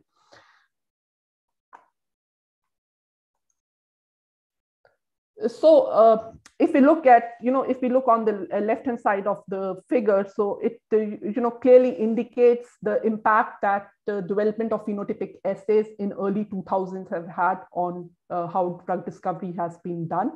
And at MMV, through different partners, there were around 9 million compounds that were screened in various phenotypic assays. And with the success rate of, of identification of hits around 1%, there were more than 30,000 hits that were identified during the course of time. And out of working on these hits, the organization has been able to identify and develop 15 candidates with 15 new mechanisms of action. So now and then again, another question, which was probably asked in one of the, to one of the presenters about drug resistance. So when you have this kind of a hit rate and hits, and especially there is a lot of precedence now in malaria, and as we mentioned that PPPs are becoming stronger. So of course, drug resistance is something which is regularly taken care of. So there are a lot of parasitic lines that have been generated and maintained, and that is something which I'll discuss also in my subsequent slides. Having said so, that most of the hits have come from most of the, I would say, the developmental molecules that that MMB has right now have come at through phenotypic screenings, but with the advent and kind of utilization of AI models and machine learning models, we are going back to target-based screening to have to see that how we can improve those aspects. So if you look at this slide, this slide actually clearly shows that there are still some molecules which are as far as we go to phase 2, for which the mechanism of actions are still unknown.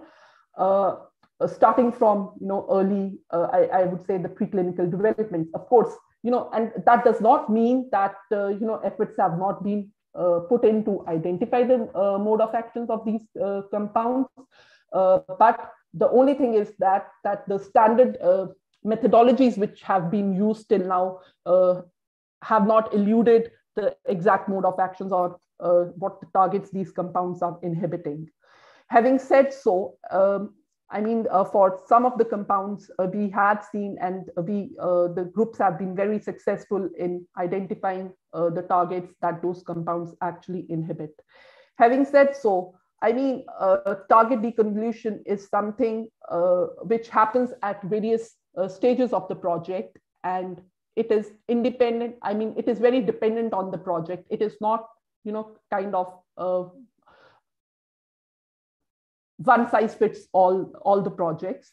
Though at MMV, majority of the compounds have been identified from the phenotypic screening, target deconvolution has taken place at different phases, and mechanism of some of the clinical compounds is still unknown. So this is just to reiterate the fact that it is not necessary for a compound to move forward that we must know the mechanism of action. Of course, if you know the mechanism of action or the target to which the compound is binding, that actually helps you, push forward.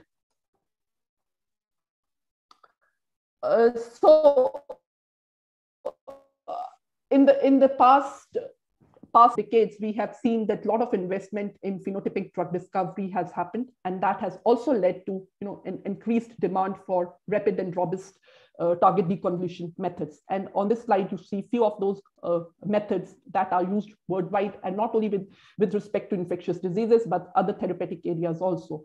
But in my next slides, I would focus specifically on malaria, that how some of these approaches and done in parallel, how these have been helpful to identify our molecules. So if you see, some of the basic screenings, which are actually the computational predictions, and we have been, the groups have been actually very successful in predicting the structures. And if you see the reference that is mentioned below, it very nicely describes that how these things have supported those things. But as the name suggests, that it is a computational prediction. So it is actually, a predictive tool using different predictive tools like FarMapper, ID Target, or Transcript Stock, which actually works on the principle that similar compounds will bind to similar targets. And when we say that similar compounds, it means that either on the basis of 2D fingerprint kind of overlap, or 3D structures, or pharmacophore mapping, the similarity is known. Coming to the chemical proteomics, and this again, this is one of the the most used techniques, whether it is through the affinity binding or protein stability assays, which we also known as the thermal stability assays or ligand directed labeling assays. But one key thing that has to be remembered in these screens is that the tagging which is done, especially in the ligand-directed labeling or that tagging that has to be done is the tags should be put in positions where it does not adversely affect the activity or the various parameters like solubility or permeability. For the infectious diseases, resistance generation has been one of the key techniques to identify the mechanism of resistance, and then kind of figuring out whether the mechanism of resistance is actually also the mechanism of action for those compounds. And the techniques highlighted in black, transcriptomics and biomarker profiling or morphological profiling are mainly the techniques used to identify non-protein targets like DNA, RNA, lipids, or metal ions. So, as I mentioned, that majority of the hits or the compounds that have been developed, at least in the field of malaria, have been through phenotypic screenings. So it is, it becomes essential to link these phenotypic hits back to their functions. And one such consortium is MALDA, which is funded by the Gates Foundation and has 13 partners, which actually works on the principle of collaborative drug research so that there is no duplication of efforts. And each of these institutes have their own kind of domains where they work. And some of the techniques that they use to identify various mechanism of actions or target deconvolution techniques are in vitro evolution, which till now is the mainstay of infectious diseases.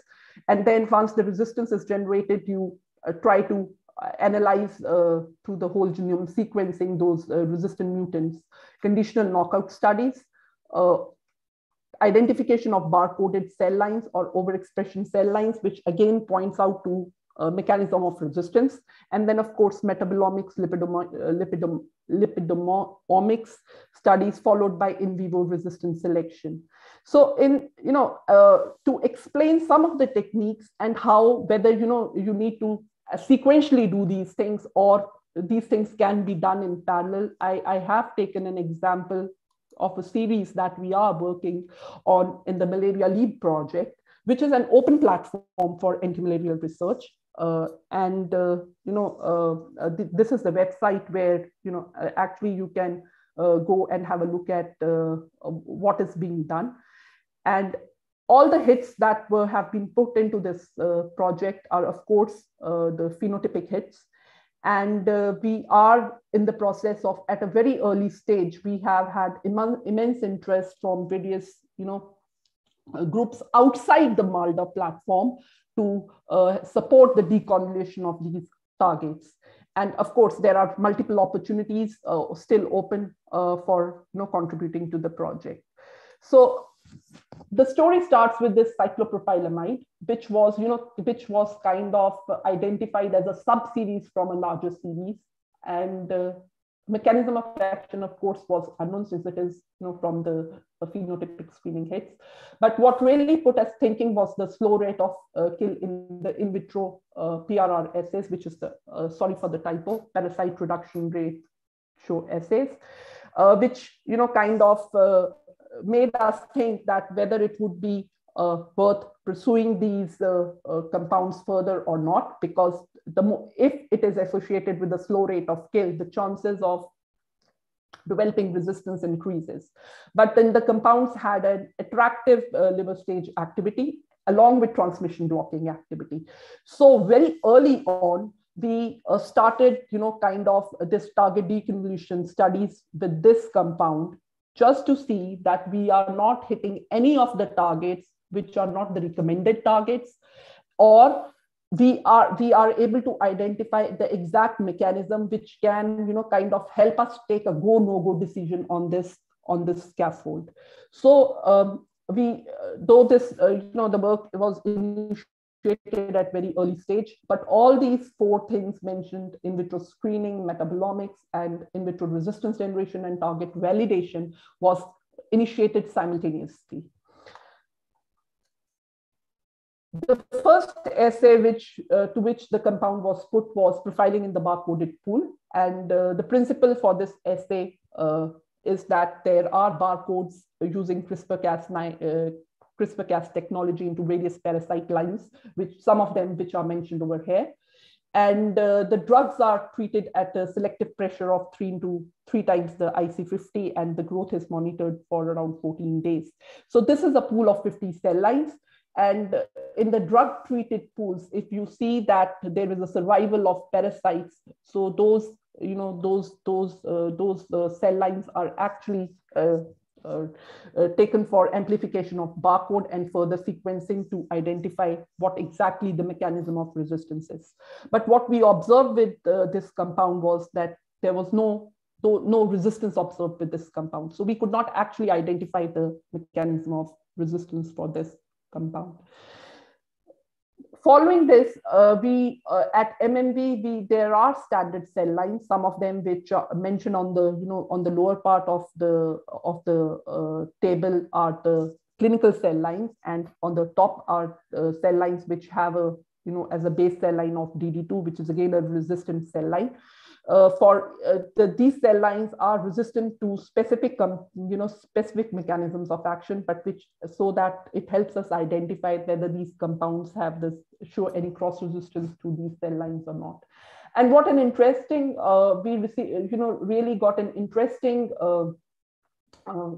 results in this, that what we saw was that in one of the resistant cell lines, which is BC1 compound etovaquin, and one of the commercially available compound used for treatment of malaria, the compound shows hypersensitivity in that strain. So basically, when I say that it shows hypersensitivity, it means that though in the sensitive cell lines the compound had an IC50 of around 160 nanomolar, it was 8 times more potent against this strain.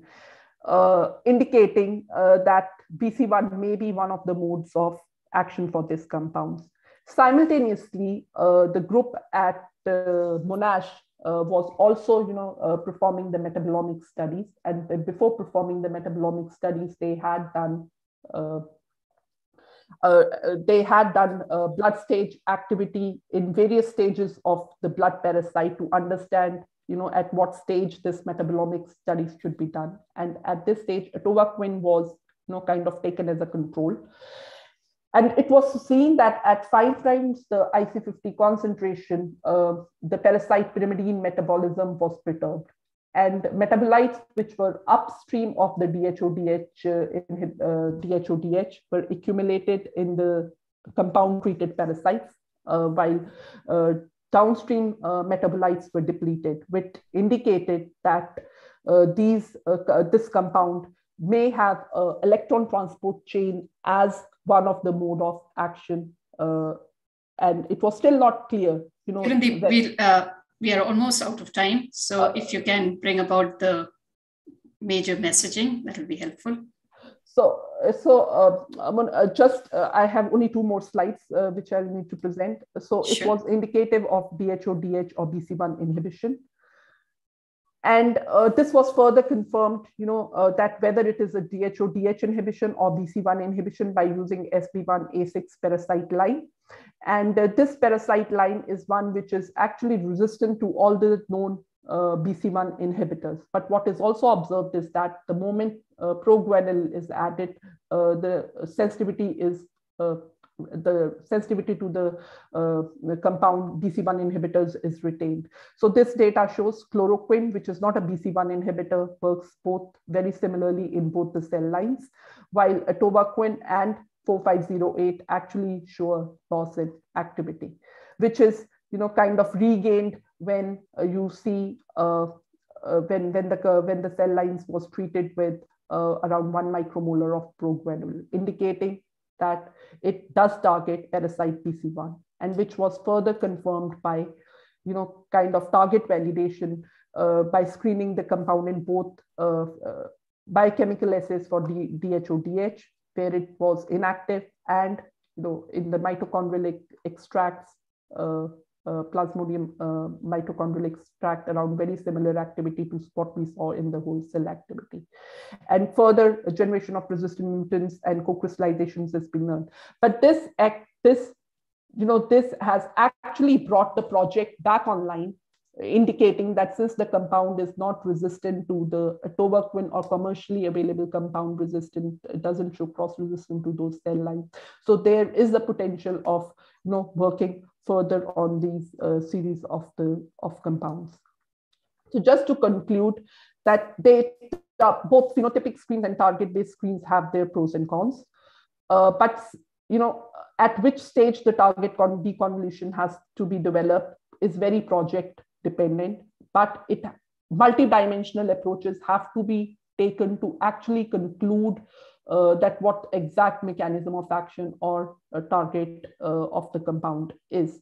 And in addition to identification of target validation is equally important. And of course, all of us understand that target identification of phenotypic hits can actually help us in rational design.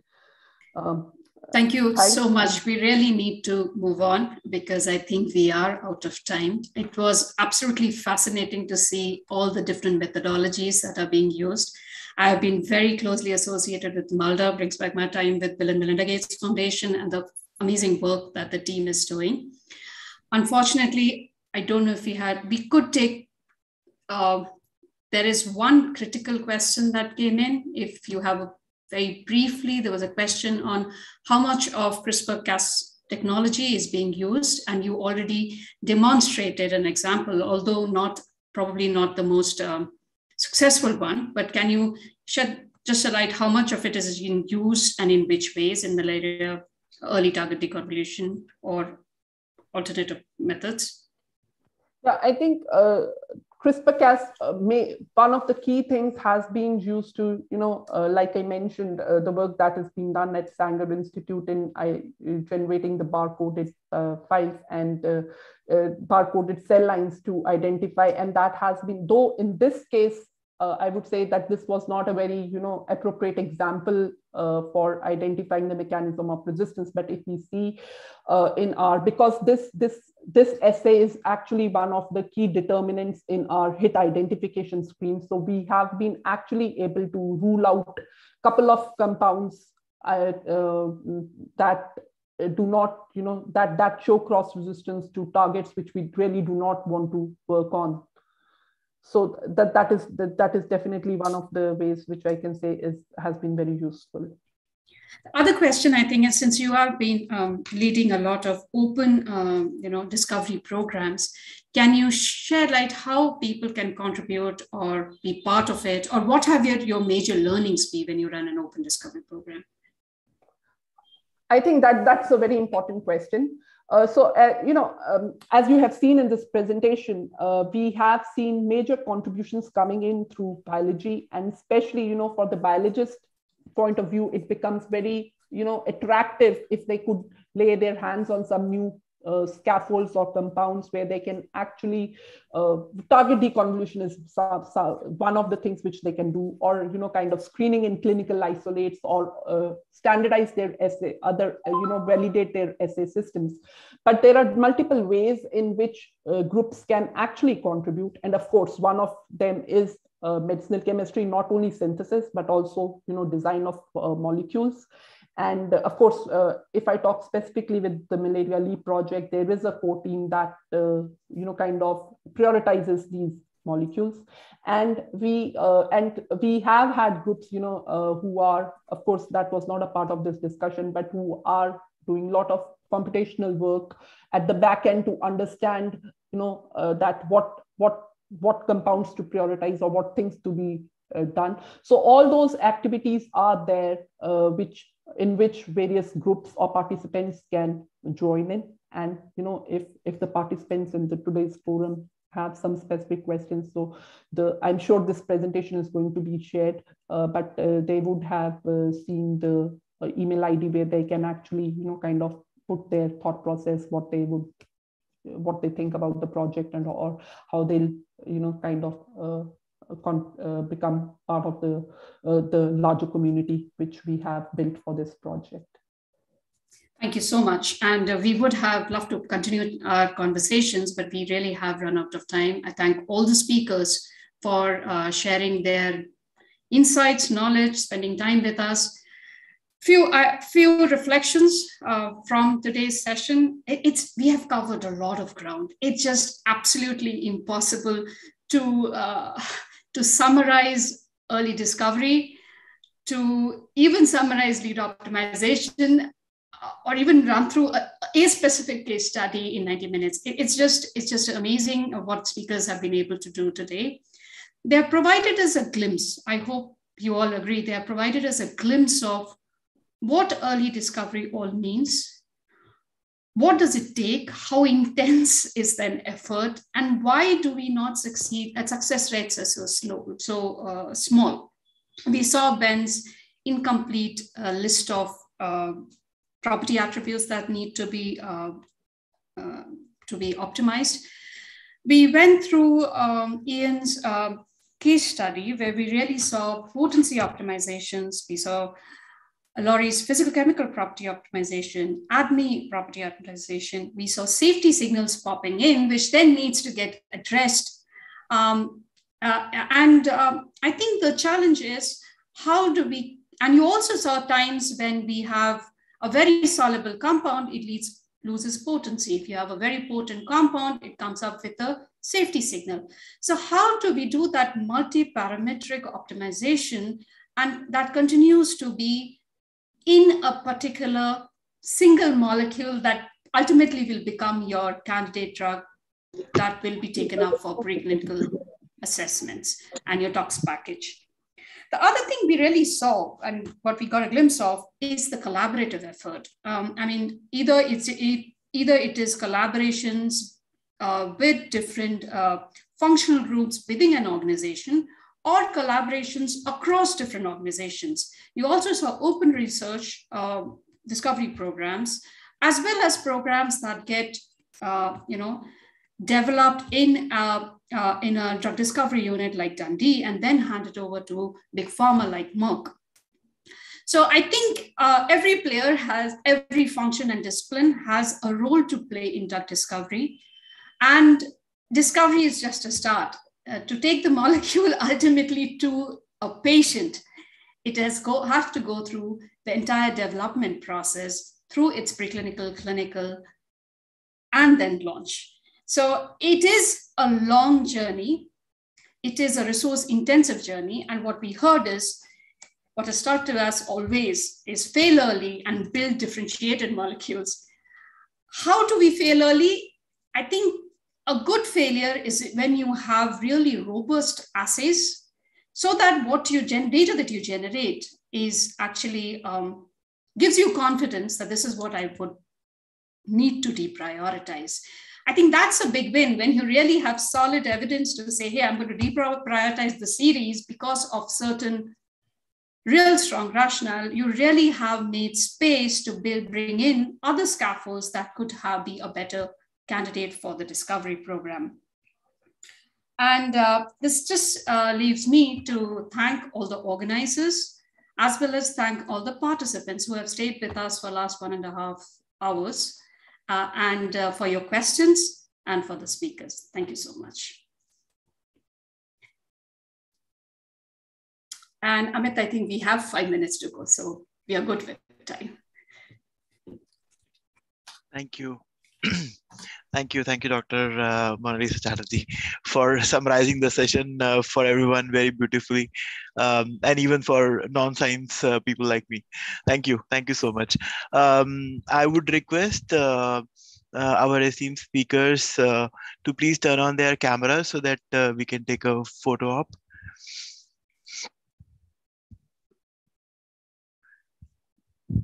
Dr. Benjamin, yeah. Ben, if you are there, Dr. Laurie, I can see Dr. Kirandeep, Professor Ian. Yeah. I see Thank them. You.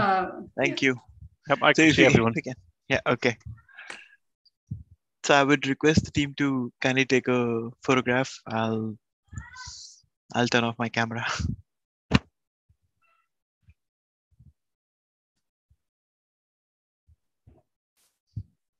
Thank you.